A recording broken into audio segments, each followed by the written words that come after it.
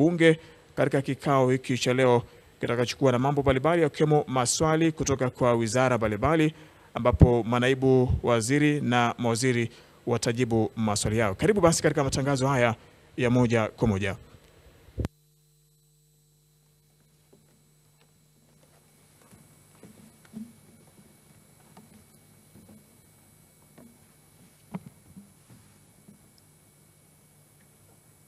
Dua ya kuombea nchi yetu na kuliombea Bunge. Ewe Mwenyezi Mungu mtukufu, muumba mbingu na dunia, umeweka katika dunia serikali za wanadamu na mabunge ya mataifa ili haki yako itendeke. Twakuomba uibariki nchi yetu, idumishe uhuru, umoja, haki na amani. Umjalie rais wetu hekima, afya njema na maisha marefu, ili pamoja na wanaomshauri wadumishe utawala bora. Utuongezee hekima na busara sisi wabunge wa bunge hili la Jamhuri ya Muungano wa Tanzania, na utupe uwezo wa kujadili kwa dhati mambo yatakayoletwa mbele yetu leo, ili tufanye maamuzi sahihi yenye manufaa kwa watu wote na ustawi wa nchi yetu. Amin.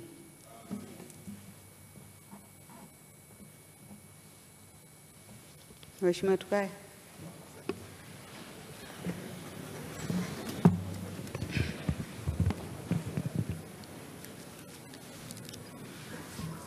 Katibu.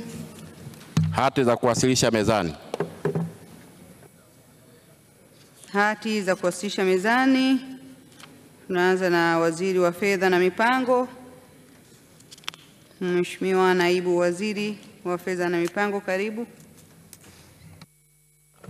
Mheshimiwa Mwenyekiti, kwa niaba ya Waziri wa Fedha na Mipango, napenda kuwasilisha mezani taarifa ya serikali kuhusu tathmini ya hali ya uchumi na utekelezaji wa bajeti kwa kipindi cha Julai hadi Desemba 2018 na mwelekeo hadi Juni 2019. Mheshimiwa Mwenyekiti, naomba kuwasilisha.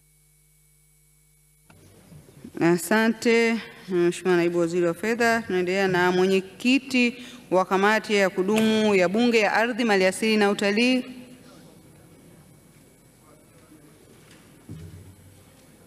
Karibu Mheshimiwa.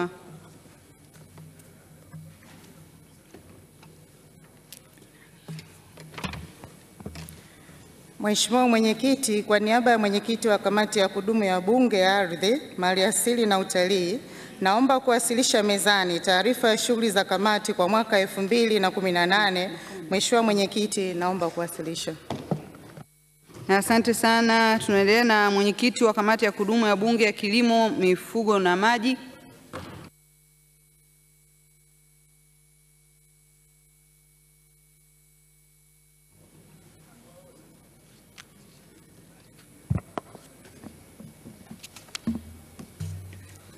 Mheshimiwa Mwenyekiti, kwa niaba ya mwenyekiti wa kamati ya kudumu ya Bunge ya Kilimo, Mifugo na Maji, naomba kuwasilisha mezani taarifa ya kamati ya kudumu ya Bunge ya Kilimo, Mifugo na Maji kuhusu shughuli zilizotekelezwa na kamati kwa kipindi cha kuanzia Januari 2018 hadi Januari 2019. Mheshimiwa Mwenyekiti, naomba kuwasilisha. Asante sana. Katibu, tuendelee. Maswali. Mheshimiwa wabunge, tunaanza na ofisi ya Waziri Mkuu, Mheshimiwa Maida Hamad. Na swali la Mheshimiwa Maida Hamadi Abdalla, anasema miradi ya MIVAF ina malengo mapana ya kuendeleza kulima vijijini kibiashara, kimitaji na hatua za awali kama vile ujenzi wa barabara za vijijini umekamilika, lakini pia masoko ya kuongeza thamani yapo katika hatua za kukamilika. Je, ni lini hatua za mwisho za kuwezesha wananchi kimitaji itaanza rasmi? Naibu Waziri Anton Mavunde analijibu swali hili.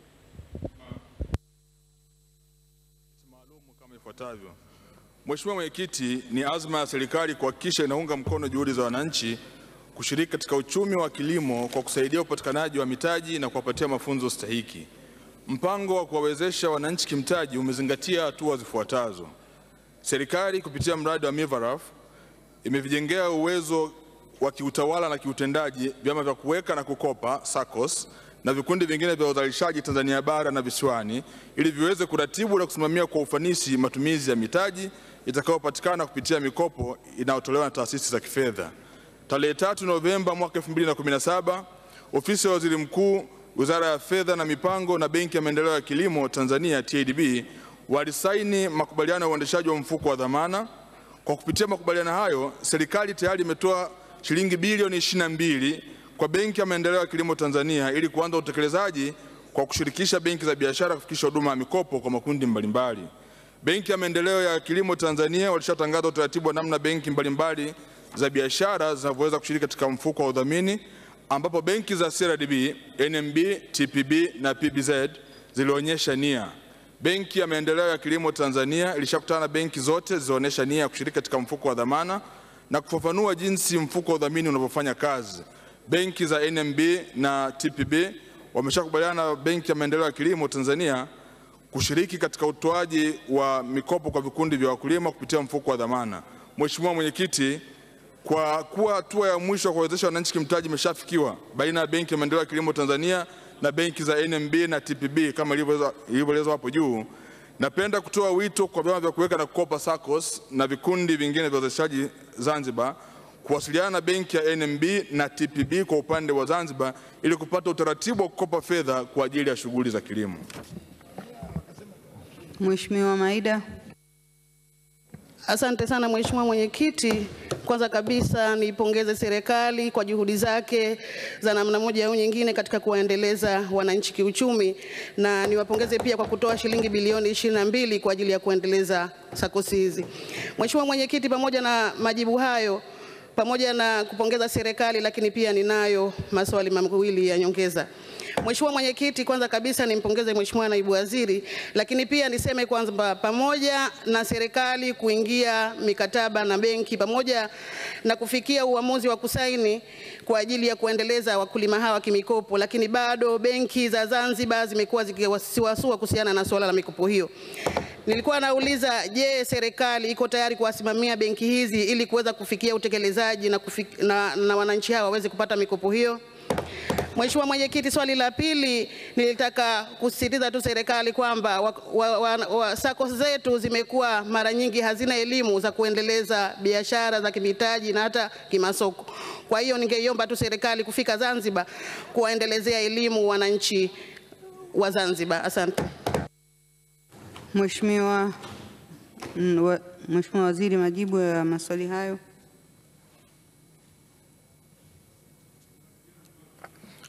Mheshimiwa Mwenyekiti, kwa niaba ya Mheshimiwa Waziri Mkuu, napenda kujibu maswali ya nyongeza ya Mheshimiwa Maida Ahmad Abdalla, mbunge wa viti maalum kama ifuatavyo. Mheshimiwa Mwenyekiti, nikianza na swali la kwanza, ni kweli benki ya TADB, benki ya kilimo, ilikwisha ingia makubaliano na benki nilizoziainisha pale awali, ikiwemo benki ya watu wa Zanzibar. Kwa hivyo rai yangu ni kuziomba taasisi za fedha kwa upande wa Tanzania visiwani kwa maana ya Zanzibar kuichangamkia fursa hii ili wakulima wengi zaidi wa Zanzibar waweze kunufaika na mikopo inayotolewa na benki hii kwa sababu ipo kwa ajili yao. Na vile vile Mheshimiwa Mwenyekiti, kwa uchache tu niseme kwamba kwa upande wa Zanzibar tunaendelea pia na hatua za kuviwezesha vikundi hivi. Mpaka tunapozungumza hivi sasa tayari vikundi kwa maana ya SACCOS 231 zimeshafikiwa na tayari zaidi ya bilioni 24 ziko katika mzunguko kwa ajili ya ukopeshaji. Kwa nichukue fursa hii kuziomba na kustaka benki za Zanzibar kuchangamkia fursa hii ili wananchi wengi zaidi waweze kunufaika. Kwenye swali la pili Mheshimiwa Mwenyekiti, la kuhusu elimu. Mheshimiwa Mwenyekiti, katika programu hii ya MBASHARA, kabla ya kuanza utoaji wa fedha na uwezeshaji, iko package ambayo inahusisha masuala ya mafunzo hasa katika nidhamu ya matumizi ya fedha na utunzaji wa fedha. Kwa Mheshimiwa Mwenyekiti, ombi la kuhusu swali la elimu ni kwamba ni sehemu ya mradi huu na imekuwa ikifanyika, na mpaka tunapozungumza hivi sasa tayari vikundi 57 vya uzalishaji mali kule Zanzibar mshapewa elimu ya kutosha ya namna ya matumizi bora ya fedha na vile vile namna ya kukopa. Asante sana. Mheshimiwa Chief Whip. Mheshimiwa Mwenyekiti, ambazo wanaweza wakazipata wenzetu wa upande wa pili wa muungano, yani kule Zanzibar. Mheshimiwa Mwenyekiti, tulichokifanya mpaka sasa ni kuhakikisha kwamba mradi huu wa MBASHARA unakuwa ni kielelezo kizuri cha muungano wetu katika nchi yetu. Sasa kwa sababu inaonekana upande wa pili wa wenzetu bado mikopo hii hawajaifahamu vizuri na bado hawajanufaika nayo, naomba niliahidi bunge lako tukufu Tutafanya mashirikiano na mawasiliano ya karibu na waziri mwenye dhamana ya vijana na uwezeshaji kule Zanzibar, ajue uwepo wa mikopo hii na ili aweze kutusaidia kusimamia na kuhakikisha kwamba wenzetu wa upande wa pili wa Zanzibar na wao wanafaidika na wanajua uwepo wa mikopo hii kupitia benki yao ambayo itawahudumia kupitia mpango wa MBASHARA. Mheshimiwa Mwenyekiti, nakushukuru sana. Asante sana Mheshimiwa Waziri wa Nchi Ofisi ya Waziri Mkuu. Mheshimiwa Hadija Nasir. Mheshimiwa Mwenyekiti, nakushukuru kwa kuweza kuniona. Mheshimiwa Mwenyekiti, kumekuwa na masharti magumu sana katika kupata mikopo, ukizingatia vikundi vya vijana wengi wanakuwa bado hawana zile dhamana ambazo zinahitajika. Sasa serikali inatuambia nini sisi vijana ambao bado hatuna dhamana ambazo benki na taasisi nyingine ambazo wanakuwa wanatoa mikopo kwa sisi ambao bado hatuna masharti hayo ambao wanayataka? Serikali inatuambia nini ili na sisi vijana tuweze kufaidika na mikopo hiyo? Asante. Mheshimiwa Waziri Mavunde, majibu ya swali hilo. Mheshimiwa Mwenyekiti, kwa niaba ya Mheshimiwa Waziri Mkuu, napenda kujibu swali la Mheshimiwa Hadija Nasir, mbunge viti maalum kama ifuatavyo. Mheshimiwa Mwenyekiti, kwanza nichukue fursa hii kumpongeza sana Mheshimiwa mbunge kwa namna ambavyo anashughulikia masuala ya vijana na kuwa mstari wa mbele kuwatetea vijana wa taifa hili la Tanzania. Mheshimiwa Mwenyekiti, kwa kutambua kwamba iko changamoto kubwa sana ya upatikanaji wa mikopo katika kundi hili kubwa la vijana, serikali kwa kupitia Baraza la Uwezeshaji wa Wananchi Kiuchumi na mifuko mbalimbali ya wananchi kiuchumi imedhamiria kidhati kabisa kuwasaidia vijana wa taifa letu kwa kuwakopesha fedha pasipo masharti magumu kama ambavyo wanayapata kupitia taasisi za kifedha.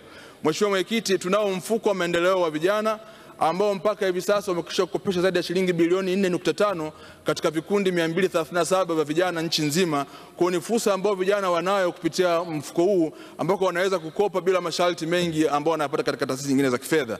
Kwa nitoe rai kwa vijana wote nchi nzima ambao wanapenda kufanya shughuli za uzalishaji mali kutumia mfuko wa maendeleo ya vijana kwa ajili ya uwezeshaji. Asante sana. Tunaendelea Ofisi ya Rais TAMISEMI, Mheshimiwa Ignas Alois Malocha. Na swali la Mheshimiwa Ignas Alois Malocha anauliza ni lini serikali itatoa fedha za kukamilisha ujenzi wa kituo cha afya kilichopo kata Ilemba katika halmashauri ya Sumbawanga. Swali hili linaelekezwa Ofisi ya Rais TAMISEMI na linakwenda kutolewa majibu na Naibu Waziri Mheshimiwa Josephat Kandege. Mheshimiwa Mwenyekiti, kwa niaba ya Waziri wa Nchi Ofisi ya Rais TAMISEMI, naomba kujibu maswali ya Mheshimiwa Ignas Alois Malocha, mbunge wa Kwela kama ifuatavyo. Mheshimiwa Mwenyekiti, ili kuboresha huduma za afya katika halmashauri ya wilaya Sumbawanga na mkoa wa Rukwa kwa ujumla, serikali inaendelea na ujenzi na ukarabati wa vituo vya afya 7 kwa gharama ya shilingi bilioni 3.3, ikiwemo kituo cha afya Milepa katika halmashauri ya wilaya ya Sumbawanga. Vile vile serikali imeweka kipaumbele cha kujenga hospitali 3 za halmashauri katika halmashauri 3 za wilaya ambazo ni Sumbawanga, Nkasi na Kalambo kwa jumla ya shilingi bilioni 1.5 kila moja, na fedha hizo zimepelekwa kwenye halmashauri husika. Mheshimiwa Mwenyekiti, halmashauri ya wilaya ya Sumbawanga ina vituo vya kutolea huduma za afya 7, viwili vikiwa binafsi na 5 vya serikali, vinavyohudumia watu takribani 369,471.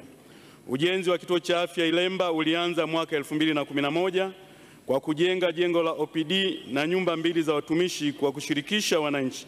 Mpaka sasa majengo hayo yamefikia hatua ya upauaji na kiasi cha shilingi milioni 82,805,611 ambacho ruzuku kutoka serikali kuu ni shilingi milioni 54,116,121 na nguvu za wananchi shilingi milioni 28,789,490 limetumika. Halmashauri inaelekezwa kuzingatia na kuweka kipaumbele kwenye bajeti kuhusu ukamilishaji wa mradi huo kabla ya kuanzisha miradi mipya. Mheshimiwa Ignas Malocha, swali la nyongeza. Asante sana Mheshimiwa Mwenyekiti. Kwanza kabisa naipongeza serikali kwa kutoa fedha kwa ajili ya ujenzi wa hospitali za wilaya, vile vile upanuzi wa vituo vya afya. Tunapongeza sana jitihada hizo za serikali. Lakini Mheshimiwa Mwenyekiti, pamoja na majibu hayo, nao maswali mawili ya nyongeza. Halmashauri ya wilaya ya Sumbawanga imekuwa ni kweli kitenga fedha kwa ajili ya ujenzi wa kituo cha afya Ilemba, lakini katika bajeti zake mfululizo imekuwa ikitenga fedha kwa maana kumalizia jengo hilo. lakini mfululizo wa miaka karibu 4 serikali haijatoa fedha. Na Mheshimiwa Waziri atakubaliana na mimi, eneo hilo lina mwingiliano mkubwa sana wa watu kutokana na biashara ya mpunga na samaki, na kunakuwa na milipuko mingi ya magonjwa, wananchi wanakufa, wanapata tabu sana. Naomba serikali sasa itambue kilio hicho, iweze kutupatia fedha kumalizia kituo hicho cha afya. Mheshimiwa Mwenyekiti, sambamba na ujenzi wa kituo cha afya Ilemba, vipo vituo ambavyo vingine vilishaanza kujenga katika maeneo ya halmashauri ya wilaya Sumbawanga: kituo cha afya Muze, kituo cha afya Kaoze, kituo cha afya Kipeta, kituo cha afya Kalambanzite, pia zahanati 12. Na hii yote inatokana na sera ya kila kata kuwa na kituo cha afya na kila kijiji kuwa na zahanati, jambo ambalo serikali yenyewe imepanga na tumehamasisha wananchi. Nini kauli ya serikali katika kukamilisha majengo haya? Mheshimiwa Waziri, majibu ya maswali hayo.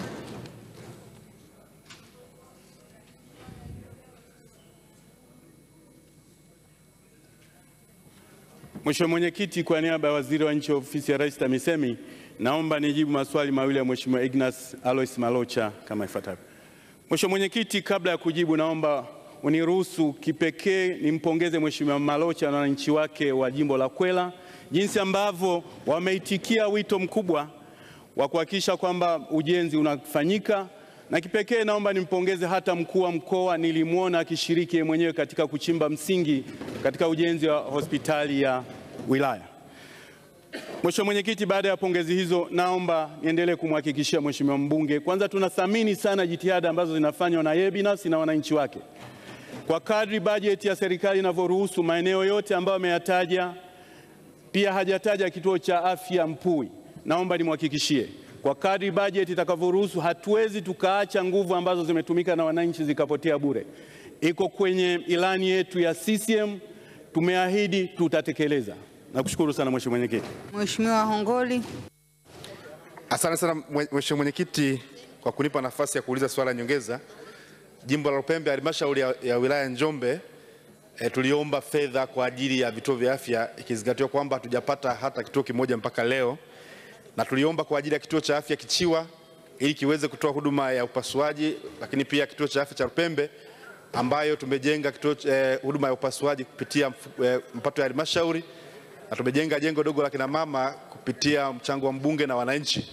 Sasa tunaomba kujua, wananchi wanataka kujua ni lini serikali italeta hizo fedha kama zilizopelekwa kwenye halmashauri nyingine, na sisi jimbo la Lupembe tuweze kupata angalau zile milioni 500 kwa ajili ya kuwa na vituo angalau viwili vitakavyotoa huduma ya upasuaji. Hivi sasa hivi kina mama wanapata shida sana na wanatembea umbali mrefu kwa ajili ya kutafuta hii huduma. Asante sana.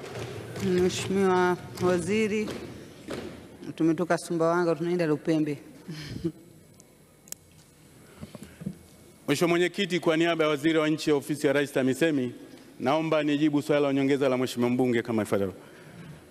Mheshimiwa Mwenyekiti, ni kweli katika maeneo ambayo hatukujenga kituo cha afya ni pamoja na jimboni kwake Mheshimiwa kule Lupembe. Lakini pia ni vizuri Mheshimiwa hajataja miongoni mwa wilaya ambazo zinaenda kujengewa hospitali za wilaya ni pamoja na wilayani kwake. Lakini pia amewahi kupata fursa ya kuongea na Mheshimiwa Waziri mwenye dhamana, akamwahidi kwamba ikipatikana fursa ya kupata vituo hata viwili hata kimoja, hatutasahau kituo chake. Naomba wananchi waendelee kuunga mkono serikali, tumeahidi tutatekeleza. Mheshimiwa Willy Kambale. Shukuru Mheshimiwa Mwenyekiti. Wilaya ya Karatu ina zaidi ya umri wa miaka 20 na haina hospitali ya wilaya, na badala yake wananchi wamekuwa wakipata huduma hiyo kutoka vituo binafsi na vituo vya afya na hata vile vya chini. Tayari kama halmashauri tumeshatenga eneo la kutosha la kujenga hospitali ya wilaya. Je, ni lini serikali sasa itatenga fedha kwa ajili ya ujenzi wa hospitali hiyo? Mpango wa serikali licha ya ujenzi wa vile vituo vya afya 350 ambao tunaendelea navyo, lakini tunafahamu katika mwaka huu wa fedha tunajenga hospitali mpya 67. Lakini hata hivyo Mheshimiwa Mwenyekiti, ni kwamba mwaka huu wa fedha tena 2019 2020 ambao bajeti tunaenda nayo, tutachukua maelekezo jinsi gani tufanye zile wilaya ambazo hazina hospitali za wilaya, twende tukamalize tatizo hilo. Kwa hiyo nikifahamu kwamba mkoa wa Arusha tulielekeza nguvu kazi kule maeneo ya Ngorongoro na Longido, lakini hata hivyo nikuhakikishie Mheshimiwa Mwenyekiti, katika bajeti ya mwaka huu ambao tunaenda kuipanga si muda mrefu, mwezi wa 4 mwaka huu, tutateke consideration maeneo hayo, kwa sababu lengo letu ni kwamba wananchi wote wapate huduma kama inavyokusudiwa. Asante sana Mheshimiwa Jafo. Tunaendelea na ofisi ya Rais, utumishi na utawala bora. Naam, swali la Mheshimiwa Dr. Shukuru Kawambwa, anasema vitongoji vingi katika jimbo la Bagamoyo havijafikiwa na mpango wa TASAF wa kunusuru kaya masikini. Je, ni lini TASAF itaviingiza vitongoji hivyo katika mpango huo wa kunusuru kaya masikini?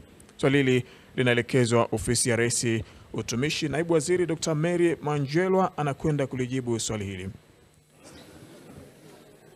Mheshimiwa Mwenyekiti, kwa niaba ya Waziri wa Nchi, Ofisi ya Rais, Management ya Utumishi wa Umma na Utawala Bora, naomba kujibu swali la Mheshimiwa Dr. Shukuru Kawambwa, mbunge wa jimbo la Bagamoyo kama ifuatavyo. Mheshimiwa Mwenyekiti, utekelezaji wa mpango wa kunusuru kaya maskini wilayani Bagamoyo ulianza mwaka 2013 ambapo vijiji mitaa 66 vilijumuishwa katika mpango huo.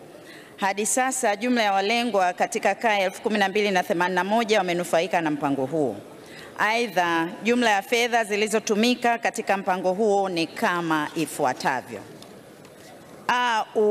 Uwawilishaji fedha kwa maana ya conditional cash transfer shilingi bilioni 9,709,631,300.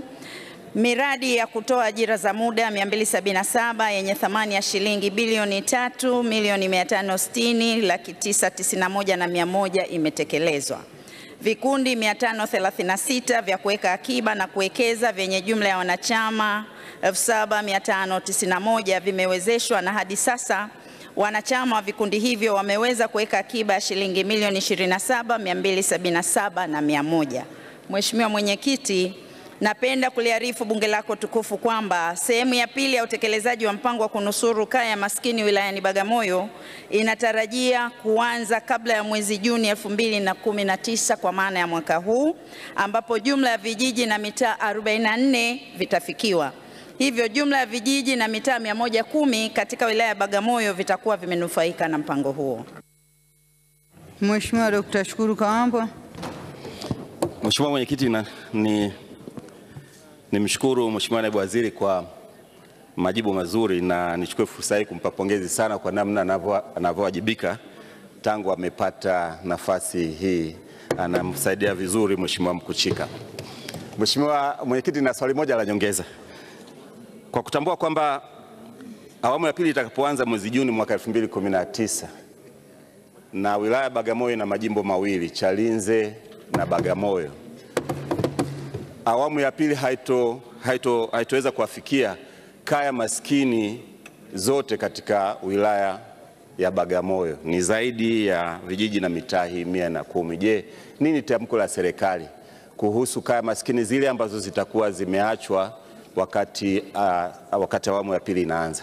Nakushukuru Mheshimiwa Mwenyekiti. Mheshimiwa Naibu Waziri, majibu ya swali hilo.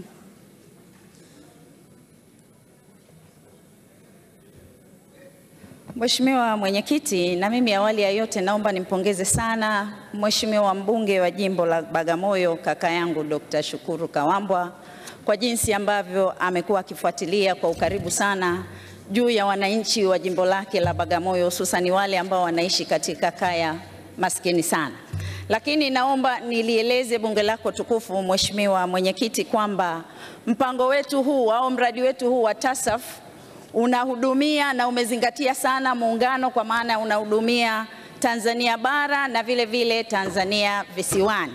Lakini kama nilivyosema kwenye jibu langu la msingi kwamba tumeshafikia mpaka dakika hii katika jimbo la Bagamoyo au wilaya ya Bagamoyo kwa asilimia na vijiji zaidi ya 110 na vijiji 44 vimeshafikiwa. Lakini kama nilivyosema tena kwenye jibu langu la awali kwamba tumeshafikisha mpaka dakika hii asilimia 70 kwa kaya maskini zote nchini, tumebakiza asilimia 30. Naomba nimwambie Mheshimiwa mbunge na waheshimiwa wabunge wote na Watanzania wote kwamba katika sehemu ya pili ya mpango wetu ule wa TASAF tumehakikisha kwamba tunauboresha zaidi kwa kutumia njia za kielektroniki kwa maana ya GPS ili kuweza kuboresha yale madodoso na kuweza kuhakikisha kwamba tunaepuka zile kaya hewa. Lakini vile vile tutafanya uhakiki kuhakikisha kwamba yale madodoso ambayo tumeyaboresha kweli yanafikiwa katika kaya zile maskini, ili kila Mtanzania ambaye anaitwa yuko kwenye kaya maskini aweze kunufaika na mradi huo.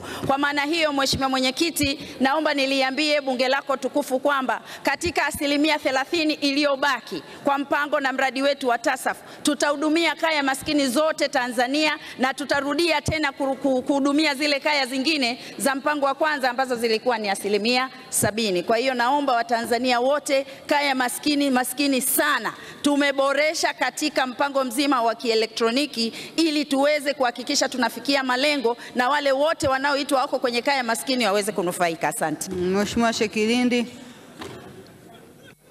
Asante Mheshimiwa Mwenyekiti kwa kuniona.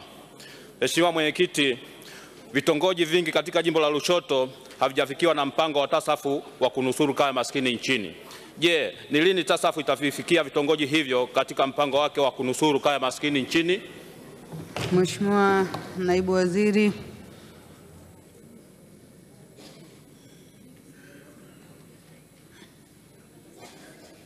Mheshimiwa Mwenyekiti, naomba nichukue fursa hii kujibu swali moja dogo la nyongeza la Mheshimiwa Shekilindi, mbunge wa jimbo la Lushoto, kama ifuatavyo. Mheshimiwa Mwenyekiti, kama nilivyosema kwamba awamu ya pili ya mpango na mradi huu wa TASAF tunaanza kutekeleza mwezi Juni mwaka huu wa 2019, na nimezungumza hapa kwamba tulikuwa tumebakiza 30% ya kuhudumia zile kaya maskini sana, na nimesema pia kwamba tumeboresha madodoso na tutayafanya kielektroniki, lakini vile vile tutahakiki ili kupunguza zile kaya hewa. Naomba nimwambie Mheshimiwa mbunge Shekilindi kwamba zile 30% ambazo nimezisema hapa kwamba zimebaki, basi na jimbo la Lushoto litakuwa mojawapo, pamoja na majimbo yote na Watanzania wote ambao wanaishi katika kaya maskini, wote tutawafikia. Halmashauri zile 185 nchini zote na vijiji, shehia na mitaa zaidi ya 15,000 nchini, vyote tutafikia. Mheshimiwa Mwenyekiti, asante. Asante sana Naibu Waziri, majimbo yote yatafikiwa. Kuna swali lingine bado, Mheshimiwa Moto? Pamoja na majibu mazuri sana ya Naibu Mheshimiwa Waziri na pamoja na kazi nzuri ambayo inafanywa na TASAF, naomba niulize swali dogo la nyongeza. Kwa kuwa katika mpango mzima wa TASAF, moja ya kazi kubwa ni kuhakikisha kwamba kuzisaidia kaya maskini angalau zipate mlo, lakini ukiangalia kuna watu ambao walisahaulika, hasa watu wenye ulemavu walio wengi sehemu nyingi walikuwa wameachwa. Sasa mimi nafikiri katika mpango huu ujao wa awamu ya 3, serikali itakuwa tayari kuzingatia watu wenye ulemavu wote wakiwepo wa Kilolo na sehemu nyingine. Mheshimiwa Naibu Waziri, majibu.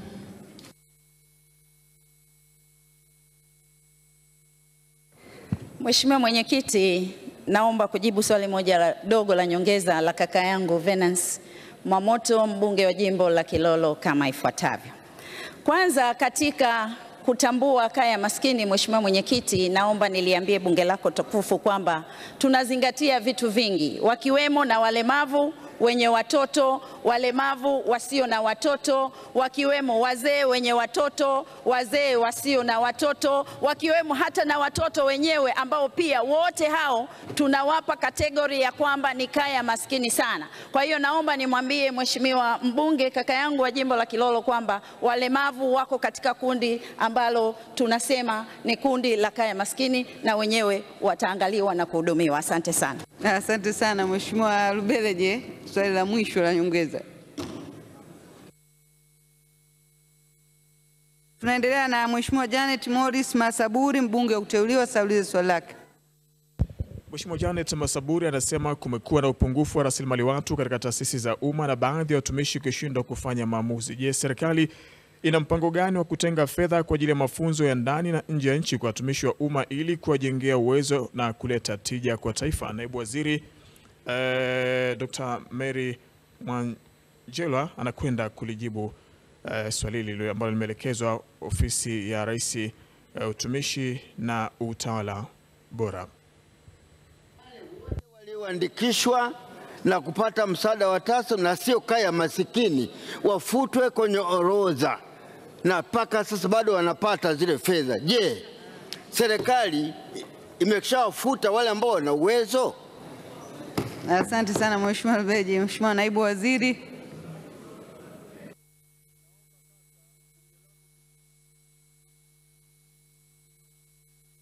Mheshimiwa Mwenyekiti, naomba kujibu swali moja dogo la nyongeza la mzee wangu Mheshimiwa Lubeleje kama ifuatavyo.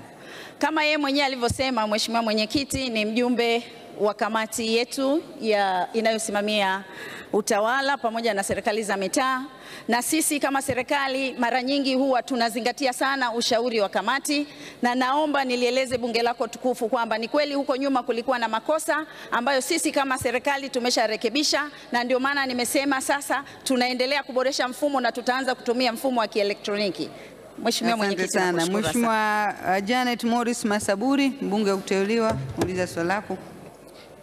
Nakushukuru. Kumekuwa na upungufu wa rasilimali watu katika taasisi za umma na baadhi ya watumishi kushindwa kufanya maamuzi. Je, serikali ina mpango gani wa kutenga fedha kwa ajili ya mafunzo ndani na nje ya nchi kwa watumishi wa umma ili kuwajengea uwezo na kuleta tija kwa taifa?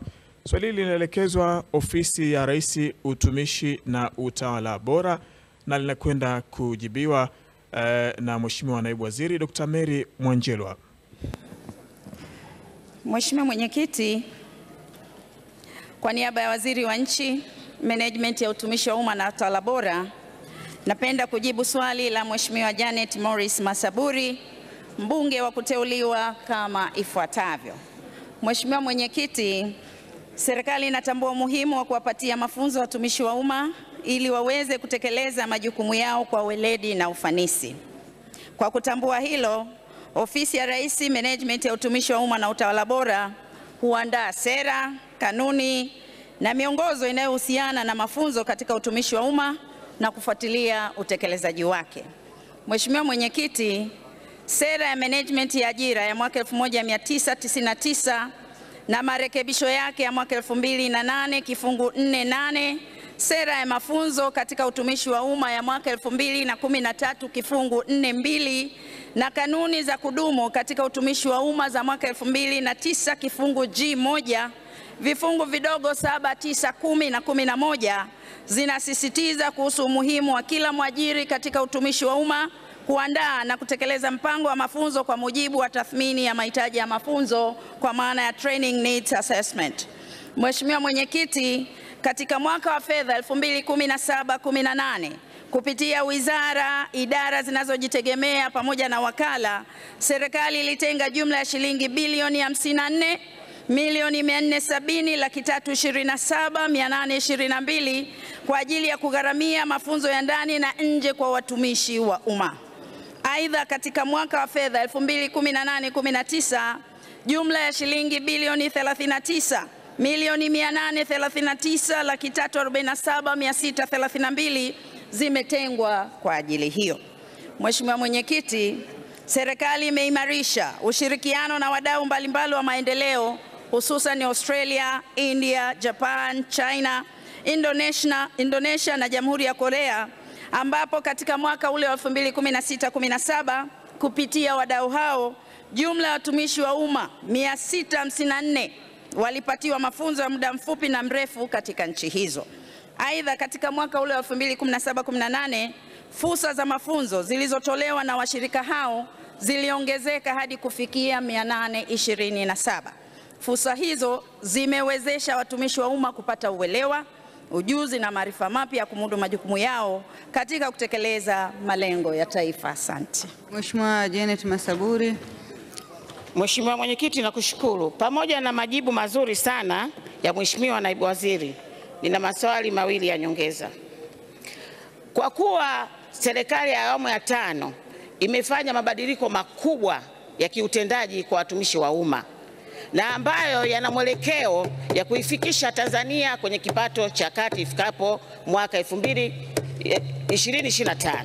Je, serikali imejipanga vipi kikanuni kuwa na mfumo endelevu utakaokuwa madhubuti wa uwajibikaji na uwajibishaji kwa awamu zote za utawala zinazofuata. Swali la pili, serikali haioni umuhimu wa kuajiri vijana waliopo kwenye private sector na wale wanaoishi nchi za nje, diaspora, kwa kuwashirikisha pamoja ili tuweze kupata chachu ya maendeleo kwa kutumia ujuzi wao mbalimbali walionayo? Mheshimiwa Naibu Waziri, majibu ya maswali hayo.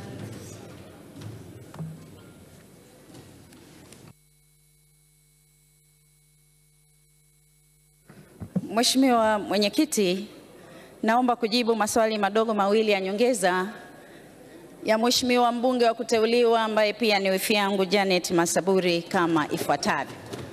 La kwanza, ameulizia kuhusu mfumo.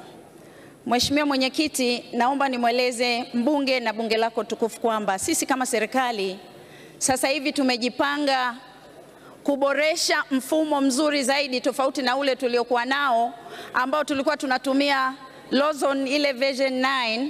Sasa hivi tuna mfumo mpya kuboresha wa utumishi pamoja na mishahara, na mfumo huu Mheshimiwa Mwenyekiti unatengenezwa na vijana wetu wa Kitanzania, vijana wetu wa kizalendo. Mfumo huu wa utumishi na mishahara wenyewe utakuwa una uwezo mkubwa sana wa kukapcha taasisi zote za umma nchini, tofauti na ule ambao tunautumia sasa, na ndio maana kumekuwa na malalamiko mingi. Na mfumo huu Mheshimiwa Mwenyekiti tunategemea kuanza rasmi mwezi wa 6 mwaka huu, ambao wenyewe utahusisha taasisi zote za umma na utaboresha hata mifumo ya utendaji kazi mingine, hata ile ambayo tunasema OPRAS, kwa maana ya kwamba utendaji kazi wa mtumishi wa umma. Kwa maana hiyo, naomba nimhakikishie Mheshimiwa mbunge kwamba serikali tumejipanga na mfumo huu ambao utakuwa ni mfumo mpya wenye uwezo mkubwa ambao utaweza kuhakikisha unapata taarifa za kila mtumishi wa umma.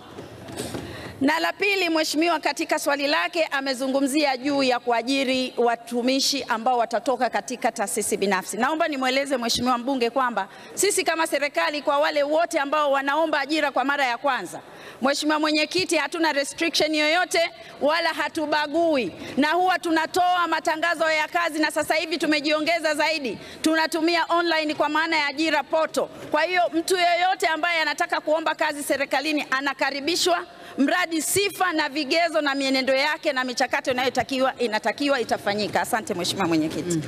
Chief Whip Mheshimiwa Selasini. Mheshimiwa Mwenyekiti, nakushukuru. Mheshimiwa Mwenyekiti, mimi niko kamati ya utawala, hasa mzee Mkuchika na naibu waziri wanafanya kazi na sisi vizuri na wapongeza. Sasa nataka kuuliza Mheshimiwa Mwenyekiti, ni kweli kwamba sasa hivi katika nchi yetu wako watumishi ambao hawatoi maamuzi kwa kisingizio maagizo kutoka juu, sijui tumekuja hapa kwa kazi maalumu, ushirikiano hafifu kati ya watumishi pamoja na katika idara mbalimbali, na siku za karibuni tumesikia hata vipigo vinatokea maofisini na kadhalika. Sasa mimi ningependa kuuliza, pamoja na kazi nzuri ya mzee Mkuchika na naibu wake, hivi serikali inafanya vetting kama zamani ili kupata watumishi wanaofaa, au mnachukua tu kwa sababu ya ukabila, ya undugu, ya kulipana hisani, kwa sababu watu kama hawa wanaibisha taifa hili? Mheshimiwa Naibu Spika na Mheshimiwa Naibu Waziri.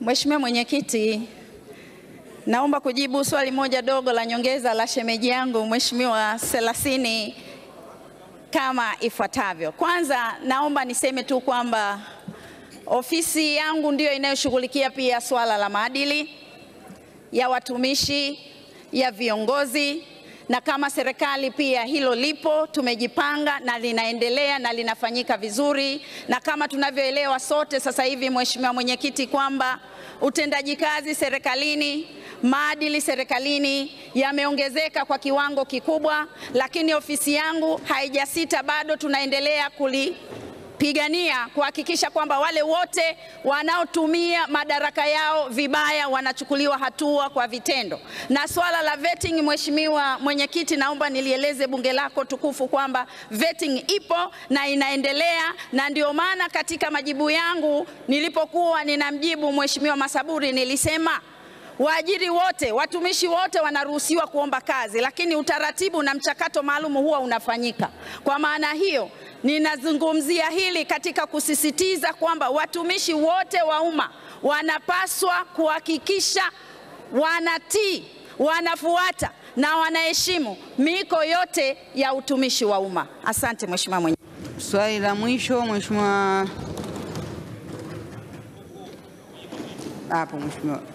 Mheshimiwa Waziri. Mheshimiwa Mwenyekiti, pamoja na majibu mazuri ya naibu waziri, napenda kufanya nyongeza ya swali la ndugu yangu 30 mbunge wa Rombo kama ifuatavyo. Serikali ya CCM inaajiri watumishi wa umma kwa sifa zilizotangazwa.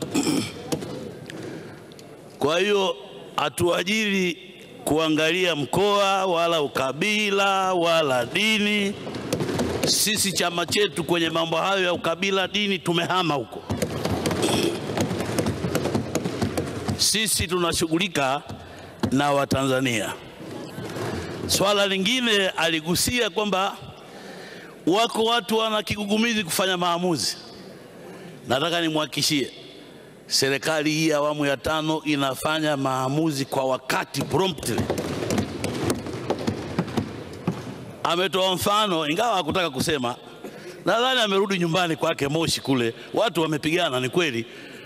Waliohusika tayari tumewachukulia hatua, mmoja hayupo kazini, mwingine anachunguzwa.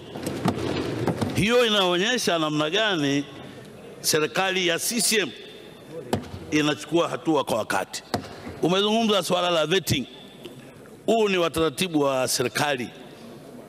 Hauwezi ukamteua mtu kufanya kazi ya umma, hasa nafasi ya uongozi, bila kumfanyia vetting. Lakini wanaofanya vetting ni binadamu. Leo 30 anaweza akawa mbunge mzuri sana, siku nyingine akateleza. Sasa usemi kwamba madhara ilikuwa mzuri siku za nyuma, aendelee tu.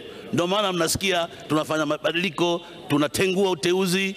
Kwa hiyo ni kuhakikishia ndugu yangu 30 tuko pamoja, na nina uhakika nilidhani mwishoni utasema napenda nichukue nafasi kuipongeza serikali ya CCM kwa hatua mlizochukua kule mkoa wa Kilimanjaro. Asante sana. Asante sana. Utumishi na utawala bora umetuchukulia muda. Tunaendelea na ofisi ya makamu wa rais, muungano na mazingira. Naam, swali la Mheshimiwa Abdalla Haji Ali anasema mfuko wa kichocheo cha maendeleo ya jimbo hutolewa kila mwaka kwa majimbo yote ya uchaguzi Tanzania, lakini fedha hizi zimekuwa zikichelewa sana kutolewa kwa upande wa Zanzibar tofauti na Tanzania bara. Je, ni sababu zipi za msingi zinazofanya fedha za mfuko huo kuchelewa kupelekwa Zanzibar?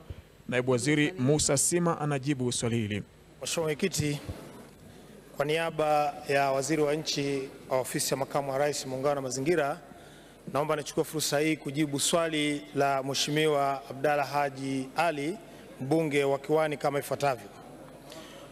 Mfuko wa maendeleo ya jimbo ulianzishwa kwa lengo la kuchochea maendeleo ya majimbo ya uchaguzi wa wabunge wa Jamhuri ya Muungano wa Tanzania. Kutokana na makubaliano hayo, sheria namba 16 ya mwaka 2009 ya mfuko wa maendeleo ya jimbo katika kifungu cha 3 inamtaja waziri anayehusika na mfuko huo kuwa ni waziri aliyehusika na masuala ya serikali za mitaa. Aidha, kifungu namba 4(2) cha sheria kinasema kwamba kwa upande wa Tanzania bara ni waziri anayehusika na serikali za mitaa, na kwa upande wa Zanzibar ni waziri anayehusika na masuala ya muungano. Mheshimiwa Mwenyekiti, kuanzia mwaka 2010 ofisi ya makamu wa rais imeratibu na kufuatilia miradi ya mfuko wa maendeleo ya jimbo kwa upande wa Zanzibar. Mchanganuo wa mgawanyo wa fedha kwa kila jimbo kulingana na vigezo vilivyoainishwa vya idadi ya watu katika jimbo, ukubwa wa eneo na kiwango cha umaskini kufanywa na ofisi ya makamu wa rais na kuwasilishwa ofisi ya makamu wa pili wa rais wa Zanzibar kwa utekelezaji. Mheshimiwa Mwenyekiti, fedha hizi zinatakiwa kufuata utaratibu wa mgawanyo kama ulivyoeleza. Utaratibu huo ni kama ifuatavyo. Fedha inatolewa na Wizara ya Fedha na Mipango SMT. Baada ya kutolewa, Ofisi ya Makamu wa Rais wa Jamhuri ya Muungano wa Tanzania hufanya mchanganuo wa kila jimbo. Mchanganuo huo huwasilishwa Ofisi ya Makamu wa Pili wa Rais wa Zanzibar, ambapo huwasilishwa Wizara ya Fedha na Mipango ya SMZ. Wizara ya Fedha ya Mipango SMZ ndiyo inayoingiza fedha kwenye akaunti za majimbo ya Zanzibar. Hivyo ni dhahiri kuwa hatua hizo zinaweza kusababisha ucheleweshaji wa fedha, hivyo kulinganishwa na fedha zinazotolewa katika majimbo ya Tanzania bara. Hata hivyo, jitihada za maksudi zinafanyika ili kuhakikisha fedha hizo zinaingia kwenye akaunti za majimbo ya Zanzibar kwa wakati. Mheshimiwa Abdallah Ali Haji. Asante Mheshimiwa Mwenyekiti. Kwa niseme tu kwamba urasimu huu kwa kweli unakuwa ukitupa usumbufu mkubwa sana majimbo ya Zanzibar. Sasa nilikuwa naomba kwamba ikiwa hili swala halipo kisheria, bora lifutwe na sisi hizi pesa tuzipate kwa wakati. Baada ya kusema hayo, nina masuala mawili madogo kabisa ya nyongeza. Mheshimiwa Mwenyekiti, mfuko huu wa maendeleo ya jimbo umeanzishwa mwaka 2009, takriban sasa ni miaka 10. Majimbo yamekuwa, watu wameongezeka na mahitaji yameongezeka vile vile. Lakini kiwango kinachotolewa hadi sasa ni kile kile. Je, serikali ina mpango gani wa kuongezea mfuko huu fedha ili upate uwezo wa kuendana na mahitaji ya majimbo yetu? Lakini swala la pili, Mheshimiwa Mwenyekiti, kumekuwa kuna malalamiko kwa utendaji wa baadhi ya wakurugenzi katika halmashauri. Wanakuwa hawatendi vizuri. Je, waziri uko tayari kuzitembelea halmashauri, hususan halmashauri zetu za Zanzibar, kukaa na wabunge na wakurugenzi wa halmashauri ili kulizungumzia au kupeana uzoefu juu ya swala hili ili tuende sambamba? Asante Mwenyekiti. Mheshimiwa Waziri, majibu ya swali hizo. Mheshimiwa Mwenyekiti, kwa niaba ya Waziri wa Nchi, Ofisi ya Makamu wa Rais, Muungano na Mazingira, nichukue fursa hii kujibu maswali mawili ya nyongeza ya Mheshimiwa Abdalla Haji. Kwanza, nikiri kabisa kweli ongezeko la watu, mahitaji na vitu vingine, lakini nimwahidi tu kwamba kuna haja ya kufanya tathmini ili kubaini hayo ambayo tunayasema sasa, na baada ya hapo sasa tutajua baada ya tathmini hiyo nini kifanyike kwa ajili ya kufanya ongezeko. Lakini la pili, kwa kweli nimshukuru, na mimi nitakuwa tayari wakati wowote, na nimwahidi tu kwa sababu nakwenda Zanzibar mara nyingi, na sasa nitakuja tukae nanyi, lakini pia tukae na wakurugenzi wote kama ambavyo umeshauri. Asante sana. Mheshimiwa Masudi. Mheshimiwa Mwenyekiti, nakushukuru. Nina swali moja dogo sana kwa Mheshimiwa Naibu Waziri. Swali la msingi lilikwenda kwenye ucheleweshaji wa mfuko huu kwenda Zanzibar. Na majibu yako wakati nafuatilia kwa makini sana, umejaribu kujibu kwa kiasi ambacho ulichoweza. Kwa kuwa fedha hizi zinatoka kwenye serikali ya muungano, inachukua muda zaidi ya miezi 6, miezi 7, miezi 8, wakati fedha hizi ni za muungano. Umetoa mlolongo wa taratibu zinavyokwenda Zanzibar. Utuambie hasa mkakati hasa wa ziada, marekebisho ambayo yanaweza kufanyika ili kasoro hii iweze kuondoka. Mheshimiwa Waziri, majibu ya swali hilo.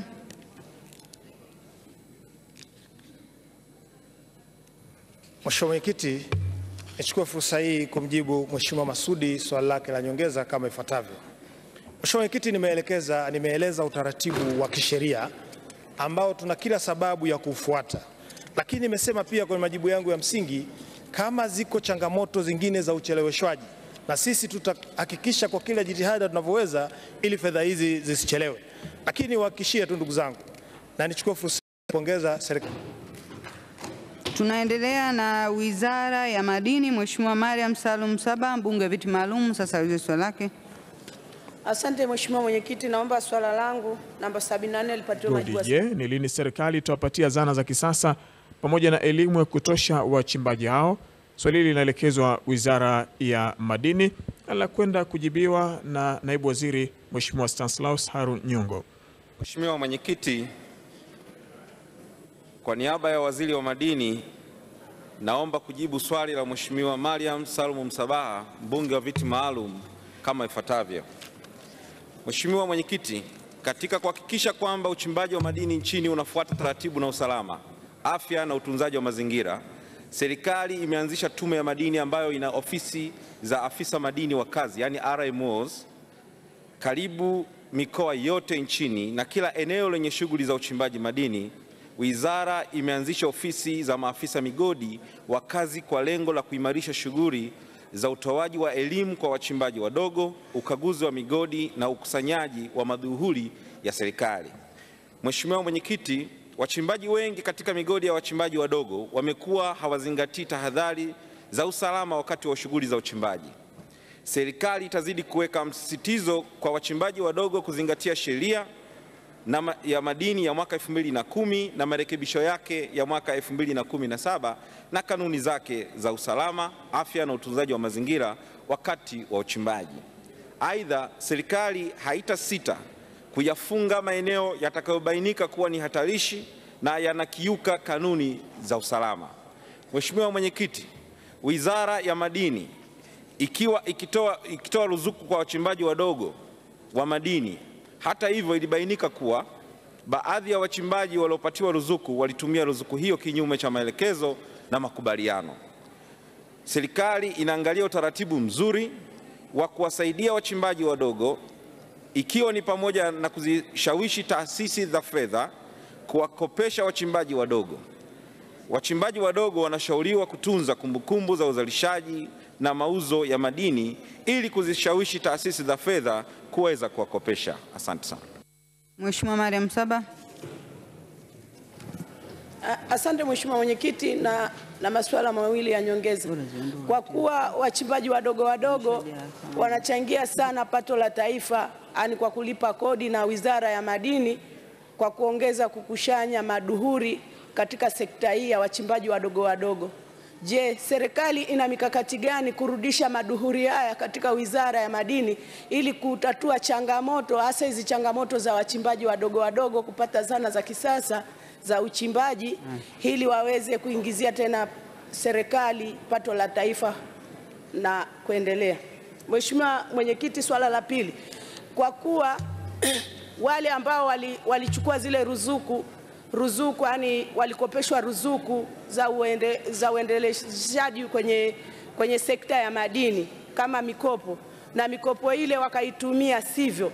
Je, serikali ina mikakati gani kuhakikisha wale waliochukua mikopo ile wanachukuliwa hatua na mikopo ile kurudishwa tena kwa wachimbaji wale wadogo ili wapate kuendeleza sekta hizo za madini za wachimbaji wadogo? Mheshimiwa Waziri, majibu ya maswali hayo ya nyongeza. Mheshimiwa Mwenyekiti, kwa niaba ya Waziri wa Madini naomba nijibu maswali mawili ya nyongeza ya Mheshimiwa Mariam Msabaha kama ifuatavyo. Mheshimiwa Mwenyekiti, ni kweli wachimbaji wadogo tunawategemea sana katika kukusanya maduhuli. Tuna wachimbaji wakubwa na wachimbaji wadogo. Wachimbaji wakubwa, Mheshimiwa Mwenyekiti, walikuwa wanachangia zaidi ya 95% za michango yote ambayo ilikuwa nakwenda serikalini, na wachimbaji wadogo walikuwa wanachangia 4% mpaka 5%. Sisi kama serikali tunatambua umuhimu wa wachimbaji wadogo. Tukiwawezesha tutapata maduhuli mengi ya kutosha. Kwa hiyo sisi kama serikali tulikuta katika Wizara ya Madini walikuwa tayari wachimbaji wadogo wanapewa ruzuku kutoka serikalini. Ruzuku ile walipewa wanaostahili kupewa na wengine walipewa wasiostahili kupewa. Na sisi kama Wizara ya Madini tumewafuatilia wale maafisa wote waliokuwa wanawawezesha kuwapa wachimbaji wadogo wasiostahili ruzuku zile. Tumekwisha wafuatilia na wengine tumekwisha waondoa katika nafasi zao za kazi. Lakini vile vile, Mheshimiwa Mwenyekiti, kwa wale wachimbaji madini waliopewa fedha kinyume na taratibu na hawana sifa ya kupewa fedha hizo, tumewafikisha katika vyombo vya sheria, na hapa sasa hivi kuna kesi zinaendelea, ziko chini ya PCCB na kesi zingine zimepelekwa mahakamani, na tunachotaka ni kwamba warudishe fedha hizo na zile zile fedha tuangalie namna bora ya kuweza kuwawezesha wachimbaji wadogo. Nia yetu kama serikali tunataka wachimbaji wadogo tuwawezeshe wawe wengi, kwa sababu tunatambua kabisa kwamba sasa hivi wachimbaji wadogo tukiwawezesha, basi tutaweza kupata kipato kikubwa. Na Mheshimiwa Mwenyekiti, Mheshimiwa Rais tarehe 22 na tarehe 23 alikaa na wachimbaji wadogo siku ya tarehe 22 na aliongea nao na walizungumza changamoto zao. Changamoto zingine zilikuwa ni za kodi ambazo tunawatoza katika uchimbaji huo, na kwa kweli Mheshimiwa Mwenyekiti, hatua tunachukua kuangalia namna ya kuwasaidia wachimbaji hao. Katika swali la pili ambalo Mheshimiwa Mariam Msabaha ameweza kuliulizia ni kwamba changamoto zipo za wachimbaji, na kingine ni kwamba tunaendelea sasa kama serikali kuendelea kutoa elimu kuhakikisha kwamba wachimbaji hawa wadogo wanapata elimu ya kutosha katika uchimbaji huo, na tutawawezesha na tumewaomba tuwape uwezekano wa kuweza kuwashawishi yale makampuni yanayokopesha, kwa maana mabenki na makampuni mengine, ili watuze kumbukumbu na wawe na sifa za kukopeshwa ili waweze kupata mikopo mbalimbali kutoka katika vyombo mbalimbali ambavyo vinakopesha kwa maana ya financial institutions. Asante sana Mheshimiwa Mwenyekiti. Tunaendelea na wizara hiyo hiyo. Mheshimiwa Agnes Matthew. Na Mheshimiwa Agnes Marwa anasema wananchi wengi walibomolewa nyumba zao na mgodi wa Kashia ulioko Nyamongo wilayani Tarime, na wengine hawajalipwa fidia maeneo yao mpaka sasa. Je, ni lini mgodi wa Kashia utawalipa fidia wananchi hao? Swali hili bado linaelekezwa Wizara ya Madini na Mheshimiwa Stanislaus Nyongo anakwenda kulitolea majibu. Mheshimiwa Mwenyekiti, kwa niaba ya Waziri wa Madini, naomba sasa nijibu swali la Mheshimiwa Agnes Matthew Marwa ambalo limeulizwa kwa niaba yake na Mheshimiwa Getele. Mheshimiwa Mwenyekiti, serikali imeendelea kusimamia sekta ya madini kwa kuhakikisha uwekezaji unafanyika kwa mujibu wa sheria na taratibu za nchi, ikiwemo kuhakikisha kuwa wananchi wanaoishi katika maeneo ambayo miradi na uendelezaji wa migodi inataka kufanyika na kulazimika kupisha maeneo yao wanalipwa fidia stahiki kwa mujibu wa sheria ya ardhi na wanapewa makazi mbadala ambayo yana hali bora kuliko makazi waliokuwa nayo awali. Mheshimiwa Mwenyekiti, uthaminishaji katika maeneo yanayozunguka mgodi wa North Mara na ulipaji wa fidia umegawanyika katika awamu nyingi kwa kuzingatia vijiji husika kuridhia. Kijiji cha Nyabirama, wakazi wake waliothaminiwa wote walilipwa fedha zao isipokuwa wakazi 138 ambao fidia yao iliidhinishwa ya shilingi bilioni 3 walikataa, na hundi zao zilitolewa na mgodi na ziko kwa mkurugenzi wa wilaya ya Tarime. Eneo la kijiji cha Nyabichune lilithaminiwa katika awamu ya 47, lakini wananchi walikataa fidia husika iliyoidhinishwa. Aidha, eneo la Mrwambe lilithaminiwa katika awamu ya 30, 32, 32A na 32B, na taarifa yake bado haijaridhiwa na mthamini mkuu wa serikali. Taarifa hiyo iliidhinisha kuridhiwa itawasilishwa kwa mwekezaji ili aweze kufidia wahusika. Mheshimiwa Mwenyekiti, kijiji cha Nyamichele ambacho nacho kinawaathirika ambao wanatakiwa kufidiwa, kuna changamoto ya uwepo wa taarifa mbili tofauti za uthaminishaji.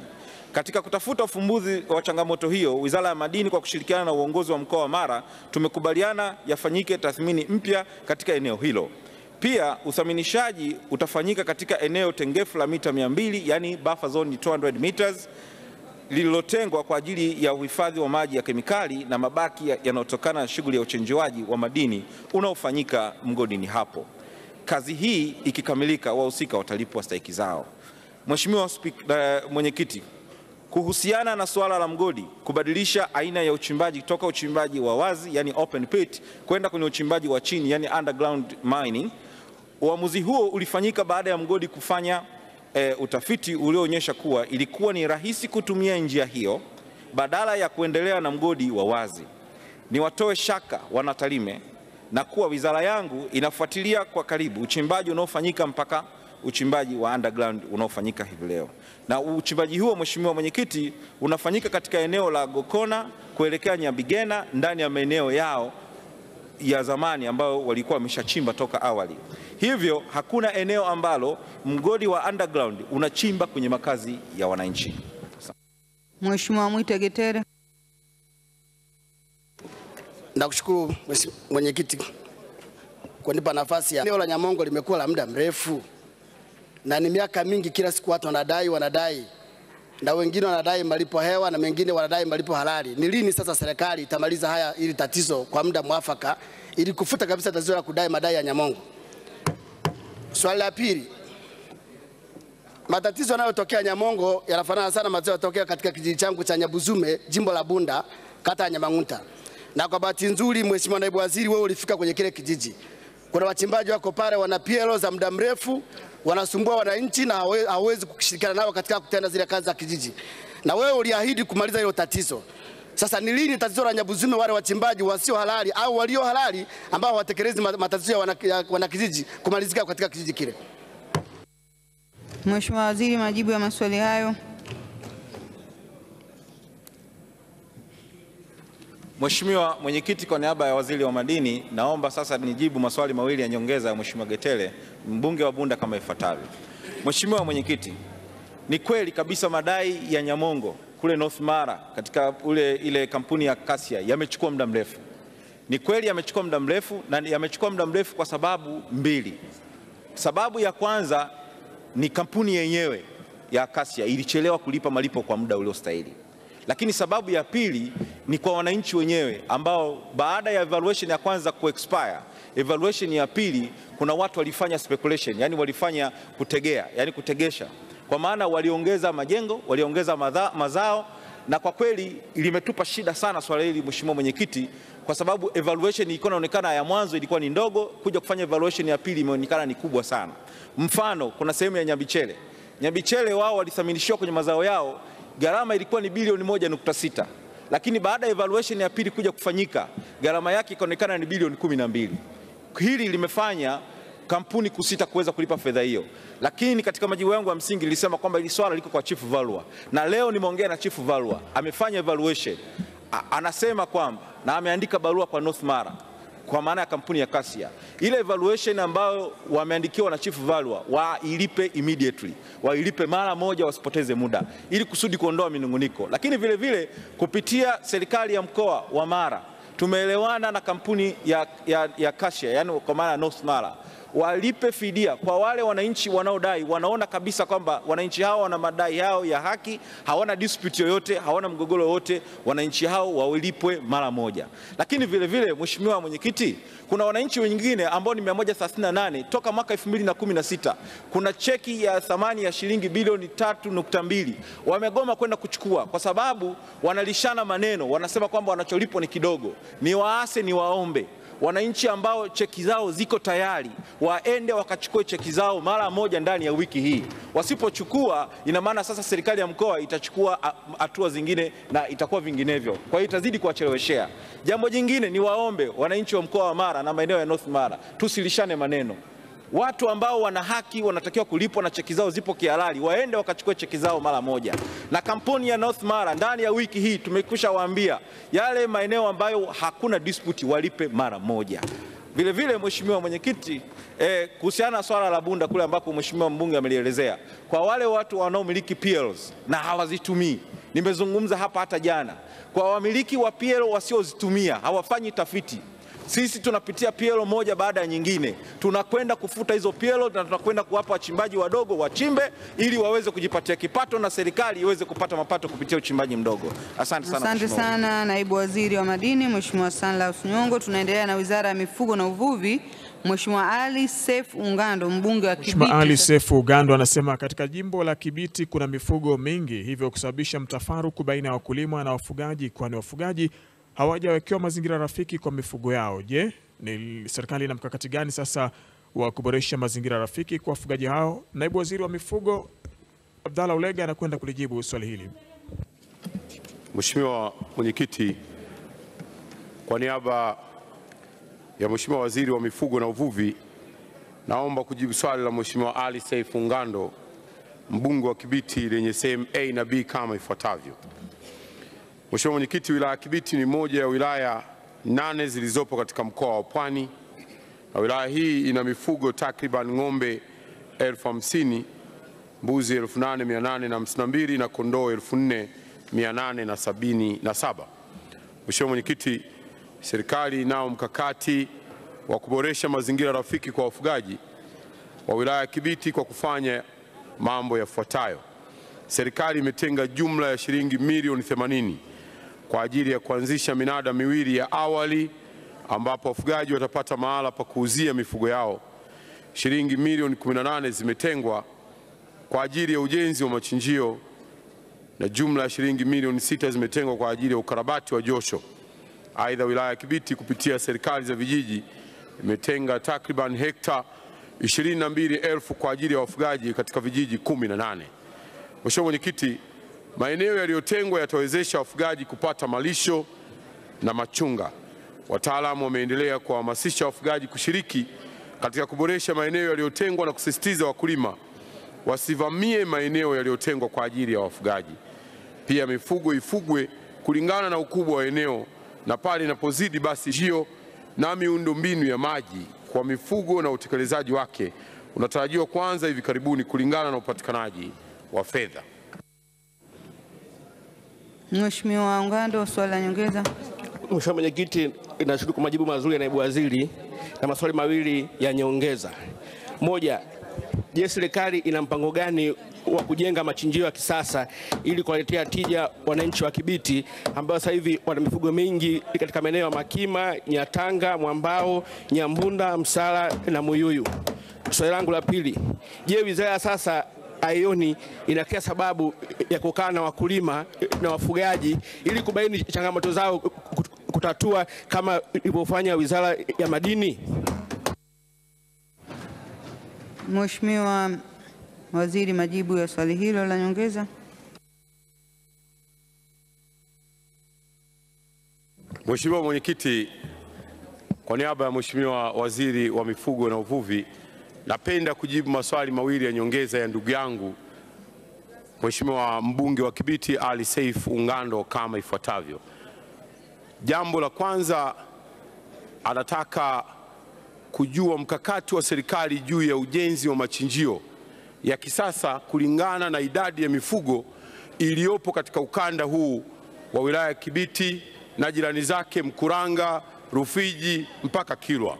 Mheshimiwa Mwenyekiti, jambo hili ni jema na serikali imekuwa na mkakati huu ambapo baadhi ya maeneo katika halmashauri mbalimbali nchini zimejengewa machinjio ya kisasa.